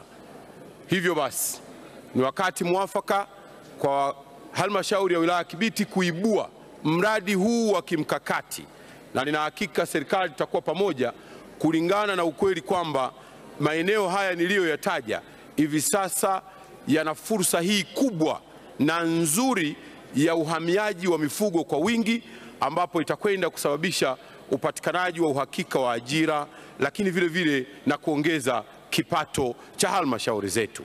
Na jambo la pili, Mheshimiwa Ungando amenihimiza na kututaka wizara yetu kukaa na wadau hasa wafugaji na wakulima sawa na walivyofanya wenzetu wa Wizara ya Madini. Mheshimiwa Mwenyekiti, ni wazo jema na nzuri sana. Nataka nimhakikishie Mheshimiwa Ungando na waheshimiwa wabunge wote, Wizara ya Mifugo na Uvuvi imekuwa na utaratibu huo. Mara nyingi tumekutana na wadau wetu, na hata sasa ninavyozungumza wako wataalamu wetu kwa maana ya timu maalum inayoshughulika na migogoro ya wakulima na wafugaji, timu ambayo imeundwa na Wizara ya Mifugo na Uvuvi inayojumuisha wataalamu kutoka Wizara ya TAMISEMI, Wizara ya Ardhi na Wizara yetu ya Mifugo na Uvuvi, inayokwenda kusikiliza wakulima, inayokwenda kuwasikiliza wafugaji vijijini kwa ajili ya kuweza kupata suluhu ya migogoro yao. Na hivi leo ninavyozungumza, timu ile ya wataalamu iko katika wilaya ya Kibiti ikifanya mazungumzo na wafugaji na wakulima kwa ajili ya kutafuta suluhu ya kudumu ya matatizo ya migogoro ya Ng'ombe ni muhimu sana katika ustawi wa taifa letu la Tanzania na ulipatia taifa takribani 7% kutokana na ng'ombe hao.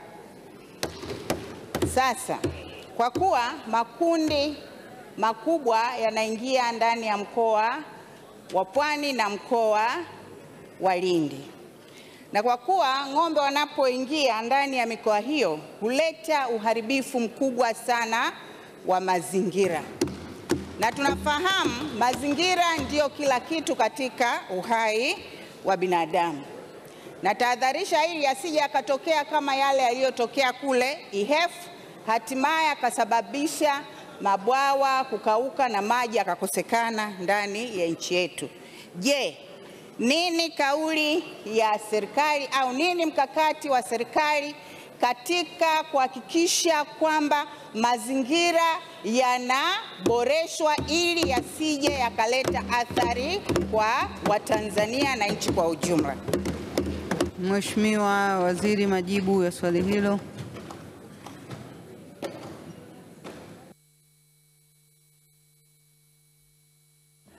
Mheshimiwa Mwenyekiti, kwa niaba ya Mheshimiwa Waziri wa Mifugo na Uvuvi, napenda kujibu swali la mamangu Mheshimiwa Salma Kikwete kama ifuatavyo. Mheshimiwa Mwenyekiti, kwanza ninampongeza kwa kukiri na kukubali kuwa ng'ombe ni fursa kubwa sana kwa uchumi na ustawi wa taifa letu. Mheshimiwa Mwenyekiti, kwa mtazamo huu wa kwamba ng'ombe ni fursa kubwa ya uchumi kwa taifa letu, hivyo basi ng'ombe ni fursa kubwa ya ustawi katika mikoa aliyoitaja ya Pwani na Lindi pia vile vile, kwa uhamiaji wa ng'ombe wengi wanaoingia. Tahadhari yake juu ya ulinzi wa mazingira, sisi Wizara ya Mifugo tumeizingatia sana, na ndio maana mkakati wetu wa kuhakikisha kuwa tunalinda maeneo yanayotengwa mahususi kwa ajili ya wafugaji na kutokuyasababishia kuhamishiwa kwa shughuli zingine zozote za kibinadamu ikiwemo shughuli za kilimo. Tutaendelea nao ili kuhakikisha tunalinda mazingira ya nchi yetu yasiharibiwe, lakini vile vile kwa ustawi wa shughuli hizi za mifugo na shughuli zingine za wananchi wetu. Waheshimiwa wabunge na waheshimiwa mawaziri, naomba maswali yawe mafupi na majibu yawe mafupi ya kueleweka ili tuende na muda. Mheshimiwa Julius Karanga, swali fupi la nyongeza. Mheshimiwa Mwenyekiti, nakushukuru. Mheshimiwa Mwenyekiti, kumekuwepo na operation inayofanywa na Wizara ya Mifugo katika mipaka yetu ya Tanzania, hasa eneo la Nemanga, na ambavyo wafugaji wetu wamekuwa wakipata matatizo makubwa ya kunyang'anywa mifugo, na wakati huo sheria hairuhusu mifugo kutaifishwa lakini ipigwe fine. Na operation hii haishirikishi wananchi wanaohusika wala viongozi wa maeneo husika, na imesababisha madhara makubwa sana kwa wafugaji wetu. Nini kauli ya serikali kuhakikisha kwamba wafugaji wanaoenda kutafuta masoko nje ya nchi kwa sababu hakuna viwanda huku ndani hawapati madhara na fadhila wanaopata katika mipaka yetu ya Tanzania hasa Nemanga? Mheshimiwa Waziri, majibu ya swali hilo kwa ufupi. Mheshimiwa Waziri. Mheshimiwa Mwenyekiti, wafugaji wetu wanapofanya shughuli zao za biashara wanashauriwa kuzingatia sheria zilizowekwa za nchi ili wasiweze kupata usumbufu wote ambao unaweza kujitokeza. Na Mheshimiwa mbunge, najua anazungumzia kama mifugo imekamatwa alafu ikakosa mwenyewe, sheria inawaelekeza wale waliokamata mifugo kuitaifisha na baadaye kuipiga mnada hadi pale yule mwenyewe atakapokuwa amepatikana. Lakini muhakikishie kwamba operation hizi hazilengi hivyo. Kwa hiyo wananchi wanachotakiwa ni kutoa ushirikiano tu wa kuhakikisha kwamba wanafata sheria na taratibu. Bado sasa hivi soko la nje ni kubwa kama alivyosema mbunge mwenyewe kwamba tuna tatizo la viwanda hapa nchini, lakini waheshimiwa wabunge, kwa sababu baadaye taarifa ya kamati itawasilishwa, ni wahakikishie kwamba mipango tulioipanga ni mizuri.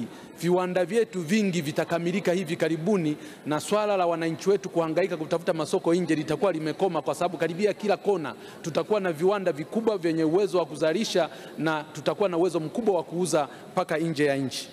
Mheshimiwa Dau, swali fupi la nyongeza. Mheshimiwa Mwenyekiti, nakushukuru kwa fursa. Kufuatia operation ya kijeshi iliyoendelea pale Mafia na kupelekea madhila na hasara kubwa sana kwa wavuvi ambao walinyang'anywa zana zao halali za kuvulia, wengine mashine zao za boti zimezuiwa, wengine kompresa zao, wengine majenereta yao yamezuiwa na hifadhi ya bahari. Na Mheshimiwa Waziri alitoa taarifa hapa vitu vyote hivi viachiwe. Sasa swali, Mheshimiwa Waziri mwenye dhamana, utakuwa tayari kufuatana na mimi twende Mafia, twende Jibondo, twende Tumbuju, twende Kilindoni, ukaonane na wavuvi ili uwaelezee kwa uhalisia zoezi hili lilivyokwenda? Mheshimiwa Waziri, uko tayari? Mheshimiwa Mwenyekiti, mimi nipo tayari kwenda na nimemshamkubalia Mheshimiwa mbunge tukimaliza tu bunge hapa kuanzia Jumapili nitakuwa ukanda huo kutembelea maeneo hayo yote. Lakini Mheshimiwa Mwenyekiti, ninachotaka kukiweka sawa kwamba saa nyingine tunapozungumzia wananchi wetu wanaweza kuwa wako sahihi kulingana na malalamiko yao, lakini wanaweza kuwa wahalifu. Sasa ni vizuri pia tukawa makini na hilo, kwa sababu kama ni wahalifu alafu wanazungumziwa kupata unafuu hapa bungeni, nadhani itakuwa ni utaratibu ambao haukubaliki. Kwa hiyo mimi ninachotaka niseme, mimi niko tayari na waheshimiwa wabunge.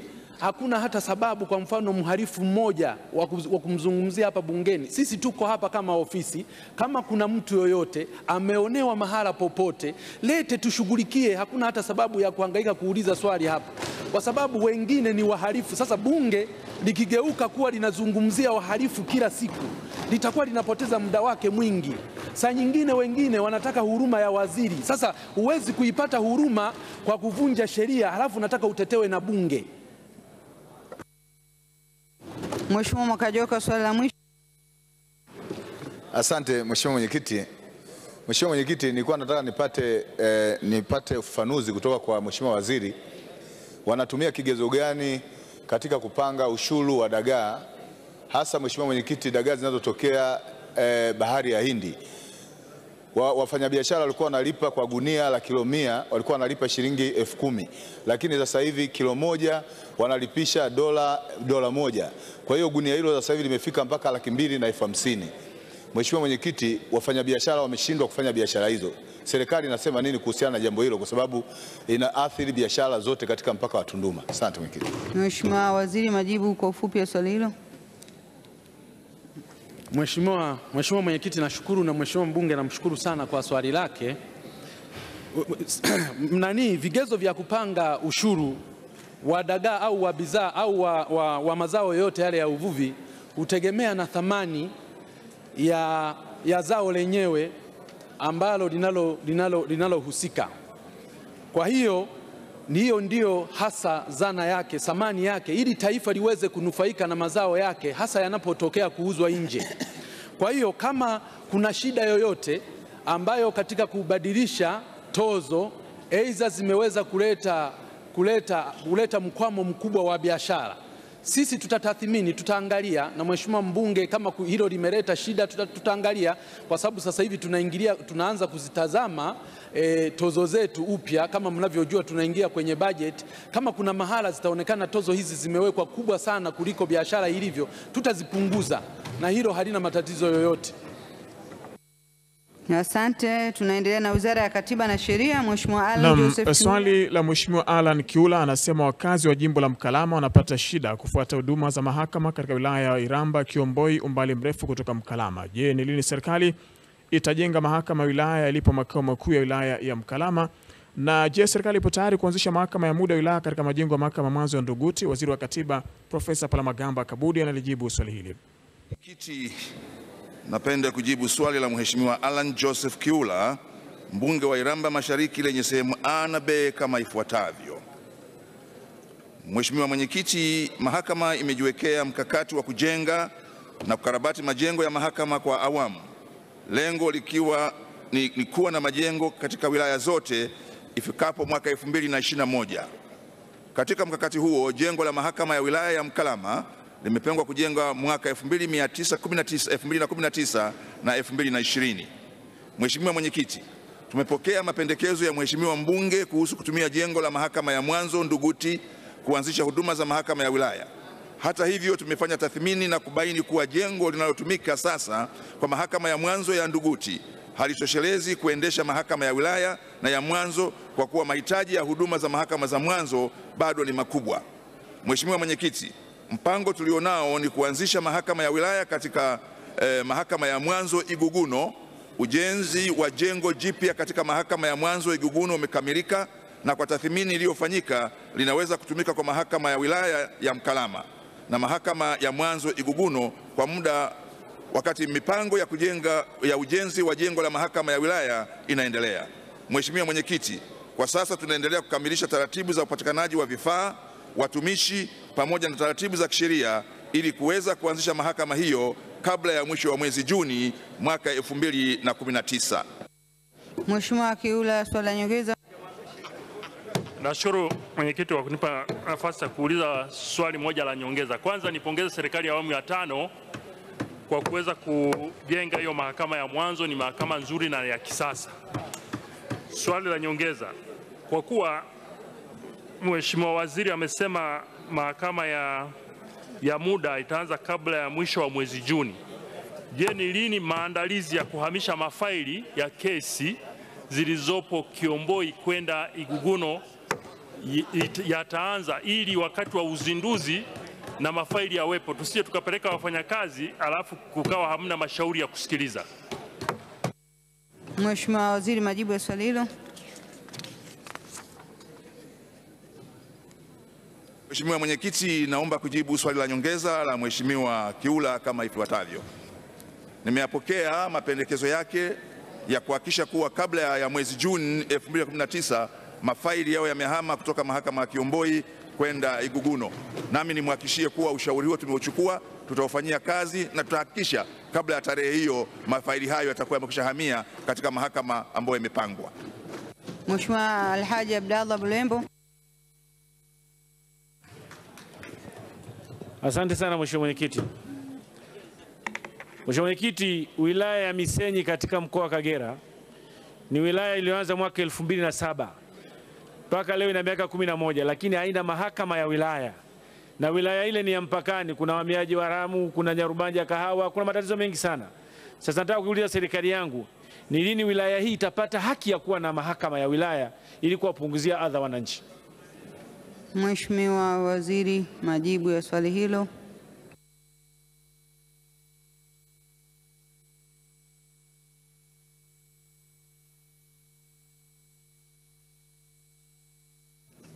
Mheshimiwa Mwenyekiti, naomba kujibu swali la nyongeza la Mheshimiwa Bulembo kama ifuatavyo. Tunatambua kabisa kwamba wilaya ya Misenyi inayo mashauri mengi hasa yanayohusu masuala ya ardhi. Na mimi mwenyewe binafsi mwaka jana nilitembelea wilaya ya Misenyi na nilifika na kuonyeshwa eneo ambalo limetengwa ili kuweza kujenga mahakama ya wilaya ya Misenyi. Kwa hiyo niahidi kwamba tulikuwa tumepanga kuanza kujenga mahakama ya wilaya ya Misenyi mwaka 2017-18. Tunabadilisha mipango ili tuweze kuona tuweze kuiwezesha mahakama hiyo kuanza kujengwa mapema iwezekanavyo. Nimuombe Mheshimiwa mbunge atupe subira, wakati wa budget tunaweza kuwa na maelezo mazuri zaidi ni lini ujenzi wa mahakama ya Misenyi utaanza, na kama nilivyosema mimi mwenyewe nimefika na kweli Misenyi kuna mashauri mengi sana ya ardhi. Asante sana Waziri wa Katiba na Sheria kwa majibu mazuri na mafupi. Tunaendelea na Wizara ya Ujenzi, Uchukuzi na Mawasiliano. Mheshimiwa Esther Amos Bulaya anauliza, wananchi wa vijiji vya Manyamanyama, Nyasura, Bunda mjini na Balili mwezi Julai 2003 walivunjiwa nyumba zao kupisha hifadhi ya barabara baada ya TANROADS kuongeza umiliki wa hifadhi toka mita 16 hadi 22.5. Je, serikali ina mpango gani wa kuwalipa wananchi hao fidia na ni lini itafanya hivyo? Naibu Waziri Elias Kwandikwa anaenda kutoa majibu. Waziri wa Ujenzi, Uchukuzi na Mawasiliano, ninaomba kujibu swali la Mheshimiwa Esther Amos Bulaya, mbunge wa Bunda mjini, lenye sehemu A na B kwa pamoja kama ifuatavyo. Mheshimiwa Mwenyekiti, kwa mujibu wa jedwali la kwanza la sheria ya barabara ya mwaka 1932 pamoja na marekebisho yake ya the Highway Ordinance ya mwaka 1932, barabara ya Mwanza, Bunda, Tarime, Kenya Boda, yani Sirari, imeainishwa kama barabara kuu, yani Territorial Main Road. Kwa mujibu wa kanuni zilizotungwa chini ya sheria hiyo, upana wa hifadhi ya barabara kuu ikiwemo sehemu ya Balili Bunda Manyamanyama yenye urefu wa kilomita 9.8 zilikuwa futi 75 kila upande kutoka katikati ya barabara, ambayo ni sawa na mita 22.5. Mheshimiwa Mwenyekiti, tangu mwaka 1932 barabara hii ilipoainishwa kuwa barabara kuu, imeendelea kuwa na hadhi hiyo hadi mwaka 2007. Upana wa hifadhi ya barabara hiyo ulibadilika kutoka mita 22.5 kuwa mita 30 kila upande kwa mujibu wa sheria ya barabara namba 13 ya mwaka 2007, na sio mita 16 kwenda mita 30 kama alivyodai Mheshimiwa mbunge. Mheshimiwa Mwenyekiti, kutokana na maelezo hayo, serikali itawalipa fidia wananchi waliokuwa nje ya hifadhi ya barabara ya mita 22.5 wakati eneo hilo litakapohitajika kutokana na mabadiliko ya sheria namba 13 ya barabara ya mwaka 2007 kwa vile wamefuatwa na barabara. Aidha, ulipaji wa fidia utazingatia sheria ya ardhi namba 4 ya mwaka 2001 na sheria ya ardhi ya vijiji namba 5 ya mwaka 2001 na kanuni zake. Mheshimiwa Pareso, swali la nyongeza. Asante Mheshimiwa Mwenyekiti kwa kunipa nafasi niweze kuuliza maswali madogo ya nyongeza. Kwa kuwa kuna ujenzi wa kiwango cha lami unaendelea katika kutoka Kisolya, jimbo la Mwibara, inapita Bunda mjini na kuishia Nyamswa, jimbo la Bunda vijijini. Na kwa kuwa katika jimbo la Bunda mjini barabara hiyo imeingia kwenye makazi ya wananchi na wananchi hao wamewekewa alama X, manake wanapaswa kulipa fidia. Je, ni lini na kwa uhakika serikali itawalipa wananchi hao fidia? Swali la pili, serikali ya awamu ya 4 ilitoa ahadi ya ujenzi wa kilomita 8 katika mji wa Bunda zijengwe kwa kiwango cha lami, lakini mpaka leo ahadi hiyo haijatekelezwa na barabara hizo zianza kujengwa. Je, ni lini serikali itajenga barabara hii kwa kiwango cha lami? Mheshimiwa Waziri, majibu ya maswali hayo mafupi ya nyongeza. Mheshimiwa Mwenyekiti, kwa niaba ya Waziri wa Ujenzi, Uchukuzi na Mawasiliano, ninapenda kujibu swali la nyongeza la Mheshimiwa mbunge Mheshimiwa Pareso kama ifuatavyo.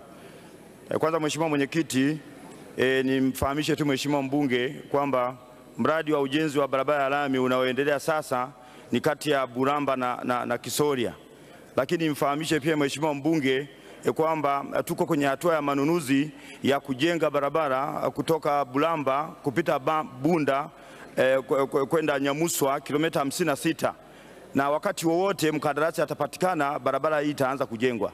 Lakini Mheshimiwa mbunge, ufahamu pia kwamba harakati za ujenzi wa barabara zitaanza pindi ambapo wananchi watalipwa fidia. Kwa hiyo ni kuombe uwe na subira na wananchi wapate subira kwamba sasa mkakati wa kujenga barabara hii kilomita 56 utaanza, na hii itakuwa kwa kweli ni neema kwa wananchi wa Bunda na Msoma kwa ujumla, kwa sababu itaungana na barabara inatoka Makutano kwenda hadi Mugumu. Lakini kuhusu swali lake la pili kuhusu ahadi za kilomita 8, ahadi za viongozi wakuu, nimhakikishie tu Mheshimiwa mbunge kwamba sisi kama serikali kupitia Wizara ya Ujenzi tumejipanga kuhakikisha kwamba tunatekeleza ahadi zote za viongozi. Kwa hiyo wananchi wavute subira.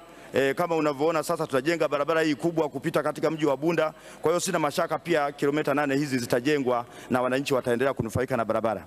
Mheshimiwa Nape.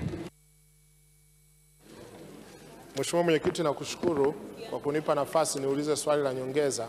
Kwa kuwa ujenzi wa reli ya Mtwara ambao ulipangwa kupita kwenye baadhi ya maeneo ya jimbo la Mtama, kata ya Nyangao, Mtama, Kiwalala, Mnolela kuelekea Mtwara, ambao maeneo ambao reli imepangwa kupita, wananchi walizuiwa kufanya uendelezaji mpaka pale watakapofidiwa. Na kwa kuwa sasa huu ni mwaka karibia wa 4 na hatuoni dalili za ujenzi wa reli hiyo, kwa nini wananchi hawa sasa wasiruhusiwe kuendeleza maeneo yao mpaka pale serikali itakapokuwa tayari kuyachukua kwa ajili ya ujenzi wa reli, itafanya tathmini upya na kufidia? Mheshimiwa Waziri, majibu kwa ufupi ya swali hilo. Mheshimiwa Mwenyekiti, kwa niaba ya Waziri wa Ujenzi, Uchukuzi na Mawasiliano, ninapenda kujibu swali la nyongeza la Mheshimiwa Nape kama ifuatavyo. Kwanza Mheshimiwa mbunge, Mheshimiwa Nape, utakubaliana na mimi kwamba ujenzi wa reli hii ni kitu muhimu sana kwa ajili ya maendeleo ya nchi na ni muhimu kwa ajili ya wananchi wenyewe. Kwa hiyo nilikuwa nataka nikuombe tu uvute subira, kwa sababu kwamba tunavyotambua kwamba kuna mradi utapita hapa, ni vema kwamba wananchi sasa wakaona, wasije wakaweka vitu ambavyo vitakuwa na gharama kubwa kiuchumi kama tutawaruhusu wafanye vitu ambavyo vitakuwa vya maendeleo, halafu baadaye tukabomoa kwa ajili ya kuweka miundombinu muhimu kama hii ya reli, tutakuwa tunabomoa ile dhana nzima ya ukuaji wa uchumi. Kwa hiyo niombe tu wananchi wasiweke vitu vya thamani kubwa. Reli ni kwa ajili yao, reli ni kwa ajili ya maendeleo ya nchi. Kwa hiyo tushirikiane tu, lakini serikali inaendelea kusukuma jambo hili ili tuweze kupata hii reli ambayo itatupa manufaa makubwa katika nchi yetu. Tunaendelea na Mheshimiwa Injinia Ramu Matala Makani, mbunge wa Mheshimiwa Injinia Ramu Matala Makani, mbunge wa Tunduru Kaskazini, anauliza, je, serikali ina mipango ipi ya muda mfupi, wakati na mrefu ya kushughulikia changamoto zinazojitokeza katika matengenezo ya miundombinu nchini baada ya ujenzi wake kukamilika? Swali hilo limeelekezwa kwenye wizara hii ya Ujenzi, Uchukuzi na Mawasiliano, na naibu waziri anaendelea kutoa majibu. Mheshimiwa Mwenyekiti, kwa niaba ya Waziri wa Ujenzi, Uchukuzi na Mawasiliano, ninapenda kujibu swali la Mheshimiwa Ramu Matala Makani, mbunge wa Tunduru Kaskazini kama ifuatavyo. Mheshimiwa Mwenyekiti, ili kukabiliana na changamoto ya matengenezo ya miundombinu ya barabara na madaraja, serikali ilianzisha bodi ya mfuko wa barabara mwezi Julai mwaka 2000 kwa lengo la kufanya matengenezo mbalimbali ya barabara ya kawaida, matengenezo ya muda maalum, matengenezo ya maeneo korofi na matengenezo ya madaraja. Mheshimiwa Mwenyekiti, ili kukabiliana na changamoto ya matengenezo ya miundombinu ya barabara baada ya kukamilika kwa ujenzi, serikali imekuwa ikiongeza bajeti ya matengenezo kila mwaka kupitia mfuko wa barabara kwa ajili ya kufanya matengenezo mbalimbali ya barabara nchini. Bajeti ya matengenezo ambayo imekuwa ikiongezeka kila mwaka inatumika kufanya matengenezo ya kawaida, matengenezo ya muda maalum, matengenezo ya maeneo korofi na matengenezo ya madaraja. Mheshimiwa Mwenyekiti, tangu ilivyoanzishwa bodi ya mfuko wa barabara, bajeti ya matengenezo imekuwa ikiongezeka kila mwaka. Kwa mfano, katika bajeti ya mwaka 2000 na 2001 ilitengwa shilingi bilioni 44,436,708 na 674, na mwaka wa fedha 2010-11 zilitengwa shilingi bilioni 286,907, na mwaka wa fedha 2018-19 zimetengwa jumla ya shilingi bilioni 908,808,808. Mfuko huu unaimarishwa kila mwaka ili miundombinu ya barabara na madaraja iweze kutengenezwa na kupita majira yote ya mwaka. Mheshimiwa Mwenyekiti, serikali pia inaendelea kudhibiti uzito wa magari kwa kujenga mizani na kupima uzito wa magari kwenye barabara zote za lami zilizokamilika na zinazoendelea kujengwa nchi nzima ili kuzinusuru barabara hizo kutokana na uharibifu mkubwa unaosababishwa na magari yanayozidisha uzito. Mizani inajumuisha mizani ya kudumu, mizani inayohamishika na mizani inayopima magari yakiwa kwenye mwendo, yani way in motion. Mheshimiwa Mwenyekiti, Wakala wa Barabara Tanzania TANROADS unaendelea kufanya tafiti mbalimbali kupitia maabara kuu ya vifaa vya ujenzi kwa kushirikiana na taasisi ya utafiti ya Afrika Kusini. Lengo ni kubaini sababu za baadhi ya barabara hapa nchini kuharibika katika kipindi kifupi mara baada ya kukamilika. Wizara kupitia TANROADS tayari imekushatoa mwongozo wa usanifu wa uchanganyaji wa lami, yani Guideline for Asphalt Mixed Design, unaozingatia mabadiliko ya mifumo ya miundo na vyombo vya usafiri, hali ya hewa na viwango sahihi vya vifaa vya ujenzi wa barabara. Mwongozo huu ulianza kutumika mwezi Novemba mwaka 2018. Mheshimiwa Makani, swali la nyongeza. Mheshimiwa Mwenyekiti, ninakushukuru. Mheshimiwa Mwenyekiti, taarifa zinaeleza wazi na takwimu zinaonyesha kwamba takriban asilimia 45 ya bajeti ya serikali iko upande wa miundombinu. Lakini kati ya hizo asilimia 45 za bajeti nzima ya serikali, karibu asilimia 40 inakwenda kwenye maintenance. Maintenance ambayo ni matengenezo ya barabara baada ya kuwa zimekamilika na kuanza kutumika, ni eneo ambalo kama taifa tunatakiwa kuliangalia vizuri zaidi, ili tuweze kuokoa fedha zinazokwenda huko kutumika kwa maintenance ziweze kutumika katika miradi mingine ya sekta mbalimbali kwa ajili ya maendeleo ya jamii. Na nikisema bajeti ya maendeleo kwa upande wa miundombinu, ninazungumzia ile bajeti ambayo iko Wizara ya Miundombinu pekee, lakini Mheshimiwa Mwenyekiti, miundombinu pia iko kwenye miradi mingine kama ya umeme, maji, mifugo, kilimo, elimu, afya, kote kuna miradi ya miundombinu ambayo tafsiri yake ni kwamba... Uliza swali Mheshimiwa, muda unaenda. Asante mwenyekiti. Sasa nataka kuuliza swali, nilikuwa najenga mazingira ya kuuliza swali. Sasa mwenyekiti, kutokana na ukweli huo wa kwamba fedha nyingi zinakwenda kwenye maintenance, je, serikali inajipanga namna gani licha ya hizi njia walizozieleza kwenye swali za kimaabara? Upande wa wataalamu, serikali inajipangaje kuhakikisha kwamba wataalamu wanaoshiriki katika kufanya kazi hizo wakati wa matengenezo ya barabara wanazingatia misingi ya kuwa na miundombinu bora ili isije ikasababisha kuwa na gharama kubwa upande wa maintenance? Swali la pili, Mheshimiwa Mwenyekiti, katika jimbo la Tunduru Kaskazini iko miradi ambayo nasisitiza kwamba katika mipango yake serikali inapokwenda kutekeleza itekeleze miradi hiyo kwa kuzingatia viwango.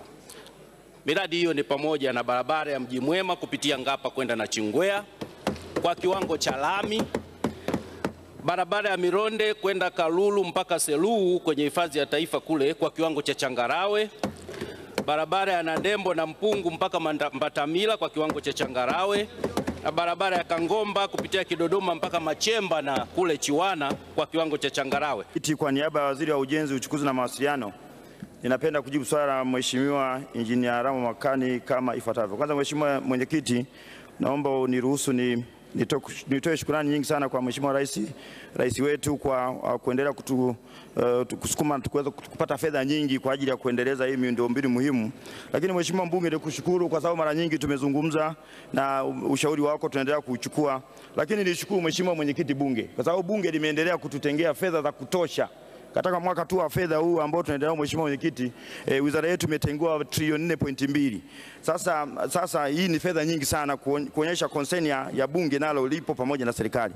Mheshimiwa Mwenyekiti, kujibu swali lake la kwanza, niseme kwamba yako mambo mengi kama serikali kupitia wizara hii ya ujenzi tunafanya ili kuhakikisha kwamba tunafanya kazi vizuri na kuboresha miundombinu. Kama unavyoshuhudia Mheshimiwa Makani, sheria zimekuwa zikifanywa mabadiliko mbalimbali, kumekuwa na miongozo mingi inatolewa, lakini ziko program nyingi sana ambazo hapa Mheshimiwa Mwenyekiti siwezi kuzitaja kwa ajili ya kuhakikisha kwamba kazi inafanyika kwa weledi. Ni kuhakikishia tu Mheshimiwa Mbunge kwamba kupitia bodi ya wahandisi ERB tunaendelea kusimamia maadili ya wataalamu wetu. Tunaendelea kukuza namba ya wataalamu katika nchi ili kuweza kusimamia miradi hii, na tutaendelea kuchukua hatua kwa wataalamu hawa ambao watakwenda kinyume na utaratibu ambao tunawataka, ili lengo tu kuhakikisha kwamba utaalamu unatumika vizuri na miundombinu yetu inajengwa vizuri, lakini pia tunaisimamia vizuri. Kuhusu viwango vya ujenzi wa barabara, Mheshimiwa Mwenyekiti amezungumza barabara hizi alizozitaja Mheshimiwa Mbunge. Ninatambua kwamba barabara hizi karibu zote ziko kwenye upande wa TAMISEMI, lakini sisi kama serikali tunashirikiana na TAMISEMI kuhakikisha kwamba barabara hizi zinaenda kuwahudumia wananchi. Kwa hiyo Mheshimiwa Mbunge, usio na wasiwasi, natambua kwamba liko daraja hili la Fundi Mbaga hili daraja hili tayari upande wa serikali za mitaa, kwa maana kupitia halmashauri ya kwako mliomba utaalamu kutoka kwenye serikali na daraja hili limetengenezwa, isipokuwa zile approach road ndio zinahitajika kufanywa matengenezo, na naamini kutokana na concern ya halmashauri yako hizi barabara zitatengenezwa. Lakini pia barabara hii ya Mji Mwema Ngapa kwenda na Chingwea itaenda kutuunga na mkoa wa Lindi. Kwa upande wa Ruvuma, upande wa Tunduru, hii barabara kwenda kutoka Mji Mwema kwenda Ngapa tumeshaichukua, na eneo la Ngapa pale tutahitaji kujenga daraja. Kwa hiyo wananchi wa Tunduru wawe na imani kwamba tutakwenda kujenga daraja hili ambalo litatuunga na mkoa wa Lindi. Asante Mheshimiwa Mwenyekiti. Asante sana kwa majibu. Tunaendelea na Mheshimiwa Pauline Philip Gekulu, mbunge wa Babati. Mheshimiwa Pauline Philip Gekulu anauliza, je, ni lini wananchi wanaodai fidia kutokana na barabara ya mchepuo kutoka Arusha Singida na Arusha Dodoma katika mji wa Babati watalipwa fidia, na je, ni lini ujenzi wa barabara hizo utaanza? Naibu kutoka barabara ya Arusha Singida Singida Arusha Dodoma kwa Babati mjini, yani Babati bypass, unatekelezwa kwa pamoja na mradi wa barabara ya mchepuo wa bwawa la Mtera, yani Mtera bypass, katika barabara ya Iringa Dodoma chini ya ufadhili wa Benki ya Maendeleo ya Afrika FDB. Aidha, taratibu za ununuzi wa kumpata mhandisi mshauri atakayefanya kazi ya upembuzi yakinifu na usanifu wa kina upo katika hatua za mwisho, ambapo kazi ya upembuzi yakinifu na usanifu wa kina itakayotekelezwa na mhandisi mshauri itahusisha pia usanifu wa mwelekeo ulio bora na sahihi wa barabara ya mchepuo kwa kuzingatia vigezo vya kitaalamu kama vile gharama za ujenzi, uhifadhi wa mazingira pamoja na usalama wa watumiaji wa barabara. Mheshimiwa Mwenyekiti, kulingana na hadithi za rejea zilizopewa mhandisi mshauri, ni pamoja na kutambua watu na mali zao watakaoathiriwa na mradi. Baada ya mhandisi mshauri kukamilisha majukumu ya kitaalamu, tathmini ya mali za wananchi zitakazoathiriwa na mradi itafanyika kwa kufuata sheria na taratibu, na hatimaye fidia kulipwa kwa walengwa kwa kuzingatia sheria zilizokuwepo. Mheshimiwa Mwenyekiti, baada ya kukamilisha kazi ya upembuzi yakinifu na usanifu wa kina pamoja na maandalizi ya nyaraka za zabuni, kazi hii itatangazwa ili kumpata mkandarasi wa kujenga barabara hiyo. Mheshimiwa Gekulu, swali la nyongeza. Mheshimiwa Mwenyekiti, kwanza nishukuru sana serikali ya Chama cha Mapinduzi, serikali ya chama changu kwa kufanya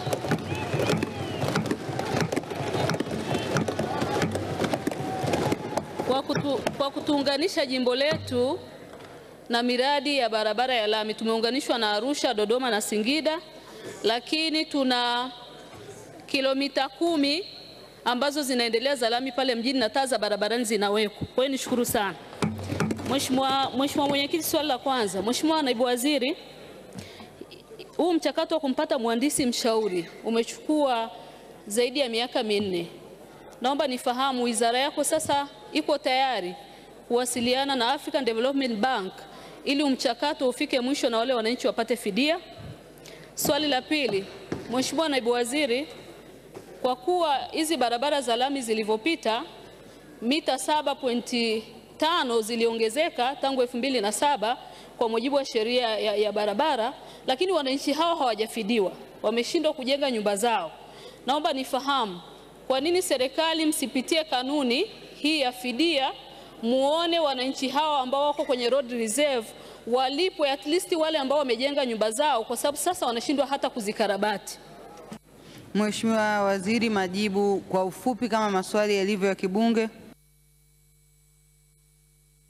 Mheshimiwa Mwenyekiti, kwa niaba ya Waziri wa Ujenzi, Uchukuzi na Mawasiliano, napenda kujibu swali la nyongeza la Mheshimiwa Gekulu kama ifuatavyo. Kwanza Mheshimiwa Mwenyekiti, napenda kwanza uniruhusu nitumie muda mfupi huu nimkaribishe sana Mheshimiwa Gekulu kwenye upande huu. Na nimpongeze kwa kweli, nimpongeze sana kwa sababu anapigania kweli maendeleo ya mji wa Babati. Na mimi ninamwahidi kwamba tutaendelea kushirikiana kama tunavyoshirikiana na waheshimiwa wabunge wote ili kuhakikisha kwamba maendeleo yanawafikia wananchi wetu kwa ujumla wake. Mheshimiwa Mwenyekiti, kuhusu swali lake la kwanza, ametoa ushauri. Kwa hiyo nikubali tu Mheshimiwa Mwenyekiti, ushauri wake tutauchukua, tutaufanyia kazi, lakini kikubwa ni kwamba tunaendelea kushirikiana na wafadhili kwa sababu wamekuwa na imani na serikali yetu, na mimi nimwahidi tu kwamba FDB tutaendelea kusema nao ili kuhakikisha kwamba yale yote ambayo yanahitajika kuweza kutekeleza mradi huu tunaweza kutekeleza. Lakini Mheshimiwa, kuhusu swali lake la pili, fidia ya wananchi ambao walipisha eneo la mradi, na kubaya naye kwamba tutaendelea kulitazama, lakini kuhakikisha tu Mheshimiwa Mbunge kwamba maeneo yote tunaendelea kulipa fidia kwa kasi, na maeneo yote ambayo miradi inapita tuendelea kufanya malipo. Na pia niseme tu kwamba jambo hili nimelichukua, itaendelea kuzungumza na wenzetu ili tuweze kuhakikisha kwamba wale wanaostahili fidia wanalipwa kulingana na taratibu ambazo ziko. Kwa hiyo niwatoe hofu wanababati wote kwamba tutaliangalia swala lao kwamba wamepisha eneo la mradi na wanastahili waweze kulipwa kama na sheria inavyotaka. Mheshimiwa Shabda Juma, swali fupi. Mheshimiwa Mwenyekiti, asante kwa kunipa nafasi. Naomba kuuliza swala moja la nyongeza. Je, ni lini serikali itaandaa jedwali la kuonesha miradi mikubwa ya barabara zinazounganisha miji mikuu ya mikoa, kuonesha hali ilivyo na hivyo kuweza kuwaanika wakandarasi wanaochelewesha kazi hiyo kwa makusudi na kuwapa wananchi dhiki? Mfano, barabara Nyakanazi kupitia Kabingo, Kidahe, Kasulu ambazo kwa muda mrefu hazikamiliki. Mheshimiwa Waziri, majibu ya swali hilo.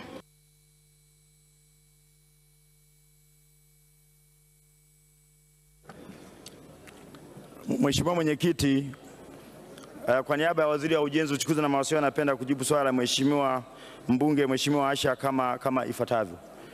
Mheshimiwa Mwenyekiti, iko miradi mingi sana ya ujenzi wa barabara inatekelezwa kote nchini, na niseme tu yuko faraja tu, namuona mheshimiwa wa Kigoma hapa wanatabasamu kwa sababu wanafahamu fika kwamba miradi hii ambayo ilikuwa inatekelezwa katika mkoa wa Kigoma ukianzia Nyakanazi kwenda Kibondo, najua kuna miradi iko mingi ukitoka Kidahwe kwenda Kasulu, na ni faraja kwamba niseme tu kwa wananchi wa Kigoma kwa ujumla kwamba iko miradi mingi sana ambayo kwa hapa siwezi kuitaja. Mheshimiwa mbunge Sanzuganko anafahamu, Mheshimiwa Zito anafahamu kwamba sasa appetite ya kurekebisha matengenezo ya barabara kwenye mkoa wa Kigoma iko juu sana, na barabara karibu zote zina fedha kwa ajili ya ujenzi.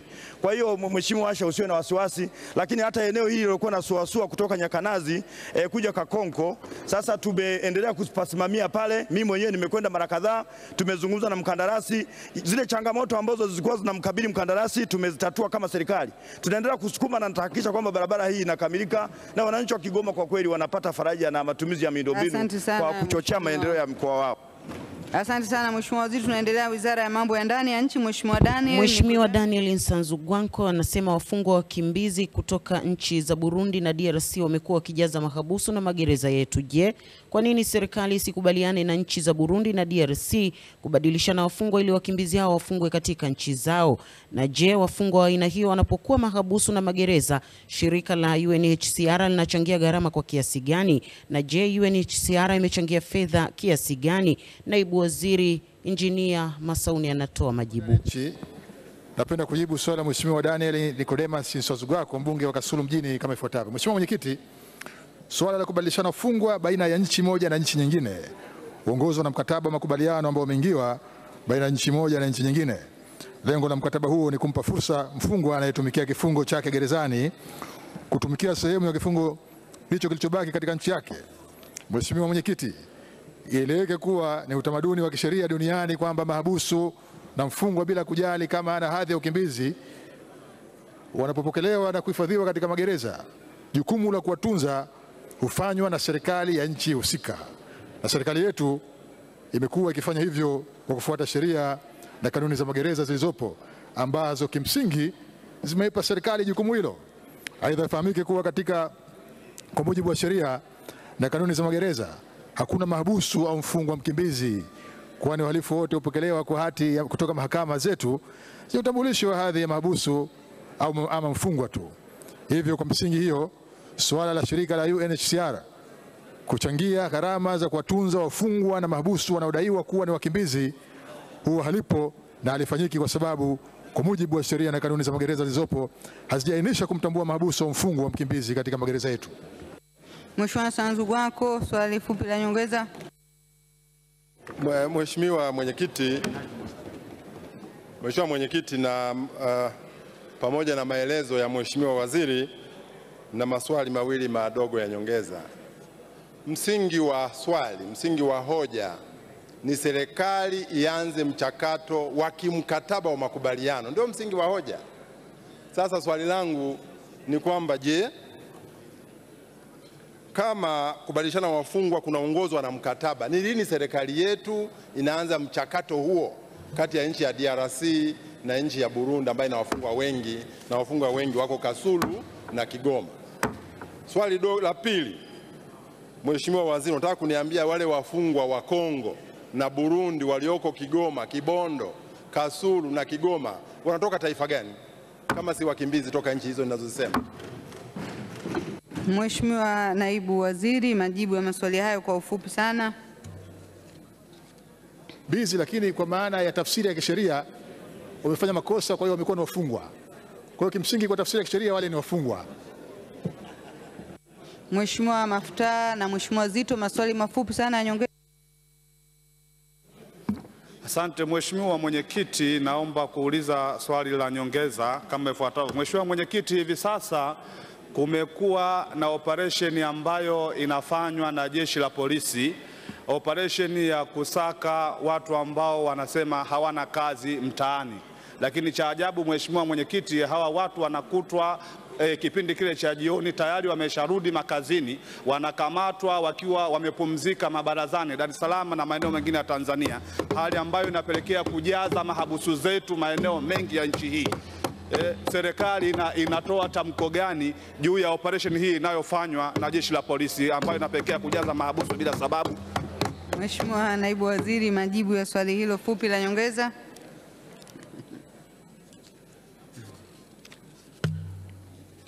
Mheshimiwa Mwenyekiti, naomba nijibu swali la nyongeza la Mheshimiwa Mafuta, mbunge wa Mtwara Vijijini.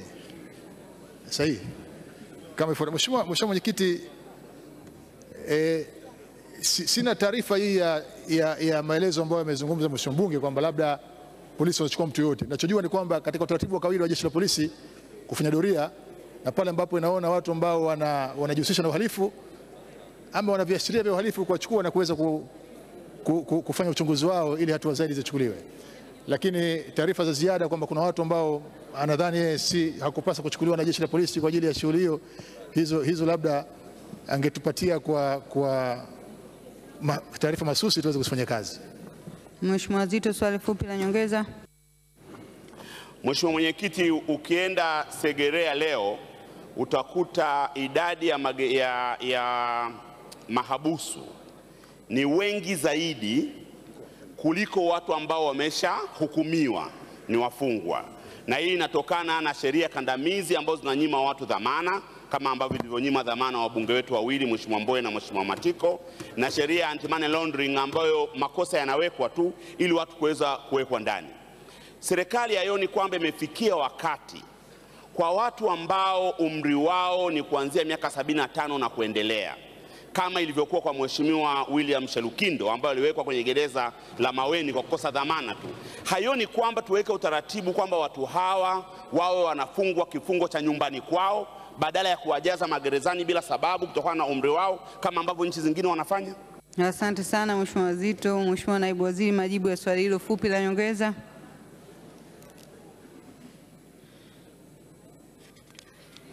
Mheshimiwa Mwenyekiti, napenda kujibu swali la nyongeza la Mheshimiwa Zito Kabwe, mbunge wa Kigoma Kaskazini kama ifuatavyo. Mheshimiwa Mwenyekiti, Mheshimiwa Zito amezungumza vitu viwili kwa pamoja. Swala la mahabusu na wafungwa. Swala la wafungwa nimekuwa tukieleza hapa siku zote mikakati ya serikali ya jinsi ya kupunguza msongamano kwenye magereza kupitia njia mbalimbali. Tumeona Mheshimiwa Rais akitoa msamaha kwa wafungwa, tuna sheria za parole, sheria za huduma za jamii na nyinginezo. Lakini pia tunafanya jitihada ya kuweza kujenga magereza mabweni ili kupunguza ule msongamano. Kwa hiyo kimsingi eneo la mahabusu, huo ndio mkakati wetu. Kwenye eneo la wafungwa, kwenye eneo la mahabusu ni swala la kisheria zaidi. Kwa hiyo kumchukua mahabusu na kumpa kifungo cha nje inakuwa hajahukumiwa bado. Kwa hiyo ni msingi tu kufuata sheria za dhamana ili aweze kupata dhamana. Wakati huo sisi tukifanya jitihada za kuboresha mahabusu zetu ili kuepusha ule msongamano na madhara ambayo yanaweza kujitokeza. Tunamalizia na Mheshimiwa Lucy Simon Magereli kwenye mbunge ya viti maalum kwenye Magereli anasema tangazo la serikali namba 257 kifungu cha 6 kinaelekeza faini ya makosa barabarani kulipwa kwa askari aliyeandika faini au kwa OCD au ofisi ya mhasibu aliyepo karibu. Jieni hiyo imetoa nafasi ya kulipa faini ndani ya siku 7. Endapo faini haitalipwa ndani ya siku 7, mkosaji atafikishwa mahakamani ndani ya siku hizo. Je, kwa nini askari wa usalama barabarani huamua kushikilia magari ya wanaowakamata wakati huo? Naibu Waziri anaendelea kutoa majibu. Kwa niaba ya Waziri wa Mambo ya Ndani ya Nchi, napenda kujibu swali la Mheshimiwa Lucy Simon Magereli, mbunge wa viti maalum lenye sehemu A na B kama ifuatavyo. Mheshimiwa Mwenyekiti, napenda kumfahamisha Mheshimiwa mbunge kwamba kifungu cha 6 cha tangazo la serikali namba 257 alichokinukuu kilichofanywa marejeo mwaka 2015 na kutangazwa katika gazeti la serikali mnamo tarehe 30 mwezi wa kwanza 2015 na kwa kanuni namba 30/2015 ya sheria ya usalama barabarani ambayo imelenga kutengeneza mfumo wa ulipaji wa tozo za papo kwa papo kwa njia ya kielektroniki. Kanuni hii pia inasomwa pamoja na sheria ya usalama barabarani sura ya 168 iliyorejewa mwaka 2002 kifungu cha 95. Mheshimiwa Mwenyekiti, ukamataji wa magari na kisha kuyashikilia upo kisheria kwa kifungu cha 87 kifungu kidogo cha A, B, C na D cha sheria ya usalama barabarani sura 168 iliyorejewa mwaka 2002 Magari haya hushikiliwa kulingana na uzito wa kosa alilofanya dereva. Mfano, makosa hatarishi kama vile ubovu wa gari, ambapo gari linatakiwa lifanyiwe ukaguzi na mkaguzi wa magari. Makosa ambayo madereva au mmiliki anatakiwa pelekwe mahakamani na kadhalika. Mheshimiwa Mwenyekiti, mfumo wa ulipaji tozo wa papo kwa papo kwa njia ya mtandao ulianza kutekelezwa kwa majaribio katika mikoa mitatu ya kipolisi ya Ilala, Kinondoni na Temeke, ambapo jumla ya mashine za elektroniki 360 na kamera za kufuatilia magari ambayo yanadaiwa faini matatu zilitumika na kuonyesha ufanisi na mafanikio makubwa. Kuanzia mwezi Aprili 2018, mfumo huu ulianza kutumika nchini kote, ambapo mashine hizi za elektroniki zipatazo 3000 zilipelekwa mikoa yote nchini na mashine za ufuatiliaji wa magari zipatazo 400 zinatarajia kusambazwa mikoa yote nchini kuondoa usumbufu usio lazima. Mheshimiwa Lucy Magereli, swali la nyongeza.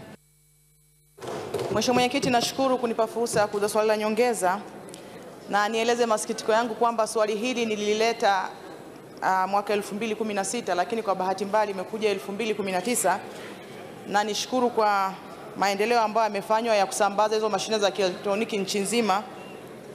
Lakini pamoja na kusambazwa kwa mashine hizo, kwa sasa hivi jeshi la polisi limekuwa sehemu ya chanzo kikuu cha mapato ya serikali na wanapangiwa viwango vya fedha za kukusanya, na kwa hiyo uwepo wa mashine hizi pamoja na kwamba tulidhani kwamba ingekuwa suluhisho, lakini limekuwa chanzo cha kuwabambika makosa watumia barabara ili kuzalisha mapato. Je, serikali ina mpango gani ya kuwanusuru watumia barabara kwa makosa haya ya kubambikizwa na kulazimishwa kulipa faini ili tu kufikia viwango vya fedha walizokubaliana yanayofanywa na askari wa usalama barabarani? Swali la pili, hivi karibuni Mheshimiwa Kangi Lugora, waziri mwenye dhamana ya mambo ya ndani, alitoa maelekezo ya kwamba gari linapokamatwa hata kama litakuwa na makosa zaidi ya moja basi liandikiwe kosa moja, lakini hadi tunavyozungumza magari mengi yanaandikiwa faini ya makosa zaidi ya moja na kutozwa faini na penalties kinyume na maelekezo ya Mheshimiwa waziri. Je, serikali inaweza kurejea tena agizo lake kupitia bunge letu tukufu ili liwe maelekezo rasmi ya serikali kwa watekeleza sheria? Asante. Asante Mheshimiwa Naibu Waziri, majibu kwa ufupi ya maswali hayo mawili ya nyongeza. Mheshimiwa Mwenyekiti, napenda kujibu swali la Mheshimiwa Lucy Magereli, Bunge wa viti maalum kama ifuatavyo, kwa pamoja kama ifuatavyo. Mheshimiwa Mwenyekiti, kuhusiana na hoja ya kubambikia kesi ambayo ametuhumu askari wa usalama barabarani, nikiri tu kumwambia kwamba yanapotokea matukio kama hayo ya baadhi ya askari wetu tumekuwa tukichukua hatua, na hata hili agizo la Mheshimiwa waziri lilikuwa linalenga kuziba mianya hiyo ya aina kama hiyo. Kwa hiyo ni mhakikishie Mheshimiwa mbunge kwamba Mheshimiwa waziri wa mambo ya ndani ya nchi ndio mwenye dhamana ya mwisho ya wizara hii, na maagizo yake ni lazima atekelezwe, na maagizo haya yanatekelezwa. Ikiwa kuna mapungufu ya utekelezaji wake, kama labda kuna watu ambao hawatekelezi, nadhani hiyo taarifa sisi hatujaipata rasmi, lakini kimsingi tumetoa hizo, Mheshimiwa waziri ametoa agizo na linapaswa kutekelezwa kwa maslahi ya wananchi wa nchi yetu hii ambao wanatumia barabara. Asante sana Mheshimiwa Naibu Waziri mambo ya ndani. Tunaendelea na Wizara ya Maji. Mheshimiwa Harun Mula Pir Mohamed. Mheshimiwa Harun Mula Pa Mohamed anasema, je, ni lini serikali itapeleka maji katika maeneo ya kata za Mahongole katika vijiji 6, kata ya Mwatenga vijiji 4, kata ya Kongoro Mswisi vijiji 2, kata ya Utengule Usangu vijiji 6, kata ya Luhanga vijiji 4, kata ya Itambo vijiji 4, kata ya Chimala vijiji 4, kata ya Ihaha vijiji 3, kata ya Imalilo Songwe vijiji 5, kata ya Igaua vijiji 5, kata ya Miombweni vijiji 5, kata ya Mapogoro vijiji 9 pamoja na mji wa Rujewa. Naibu Waziri Jumaa Aweso anaenda kutoa majibu. Naomba kujibu swali la Mheshimiwa Harun Mula, mbunge wa jimbo la Mbalali kama ifuatavyo. Mheshimiwa Mwenyekiti, katika halmashauri ya wilaya ya Mbalali kupitia programu ya maji vijijini tangu mwaka 2012 imefanya usanifu katika vijiji 16 na kujenga miradi ya maji katika vijiji vya Simike kata ya Utengule Usangu, Udindilwa kata ya Luila, Igurusi kata ya Igurusi, Chimala kata ya Chimala, Mkunywa kata ya Madibila na Ubaruku kata ya Ubaruku. Pia halmashauri kupitia kwa wadau wa maendeleo yani UNICEF imechimba visima 25 katika vijiji mbalimbali. Mheshimiwa Mwenyekiti, pamoja na kukamilisha miradi hiyo, halmashauri inaendelea na utekelezaji wa ujenzi wa miradi ya Luduga Mawindi ambao hadi utakapokamilika utagharimu shilingi bilioni 9 na utahudumia vijiji 6 vya kata ya Mawindi na Ipwani. Mradi huu utatekelezwa kwa awamu 5 na kwa sasa utekelezaji unaendelea katika awamu ya kwanza ambayo imefikia 98% na awamu ya pili imefikia 75%. Hadi sasa mradi huu umegharimu shilingi bilioni 2.9. Taratibu za kutangaza awamu ya 3 zinaendelea na awamu ya 4 na ya 5 zitatangazwa baada ya awamu ya 3 kukamilika. Mheshimiwa Mwenyekiti, kwa lengo la kuboresha huduma ya maji katika mji wa Rujewa, mji huo pia umejumuishwa katika miji itakayonufaika kupitia fedha za mkopo kiasi cha shilingi za dola za Kimarekani milioni 500 kutoka serikali ya India ambazo zitatumika katika ujenzi na ukarabati wa miradi ya maji katika maeneo mbalimbali nchini. Mheshimiwa Tulia Ackson, maswali ya nyongeza. Mheshimiwa Mwenyekiti, pamoja na majibu mazuri ya Mheshimiwa Naibu Waziri, naomba kuuliza maswali mawili ya nyongeza. Swali la kwanza, changamoto zilizoko wilaya ya Mbalali ziko pia wilaya ya Rungwe, hususan kwenye eneo la bonde la Mwakaleli, lakini pia kata ya Ikuti. Maeneo haya yanazungukwa na mito lakini hayana miundombinu ya kupelekea wananchi maji. Nataka kujua serikali ni lini itapeleka miradi ili wananchi waweze kupata maji. Mheshimiwa Mwenyekiti, swali la nyongeza la pili, changamoto hizi pia ziko kwenye eneo la Mbeya jiji, kata mbalimbali za maeneo haya zina changamoto hizo. Baadhi ya kata hizo zenye changamoto ni pamoja na kata ya Mwansekwa, mtaa wa Ilembo na Mengo, kata ya Iganjo, mtaa wa Mayombo na Lumbila, kata ya Iduda, mtaa wa Mwahala, kata ya Uyole, mtaa wa Hasanga, kata ya Nsalaga, mtaa wa Ntundu na Itezi Mashariki, kata ya Iwambi, mtaa wa Mayombo na Lumbila, Itagano kwenye mitaa mingi, Itenda baadhi ya mitaa. Mheshimiwa Mwenyekiti, nataka kujua ni lini serikali itapeleka maji kwa wananchi wa kata hizi. Asante sana. Mheshimiwa Naibu Waziri, majibu ya maswali hayo mawili.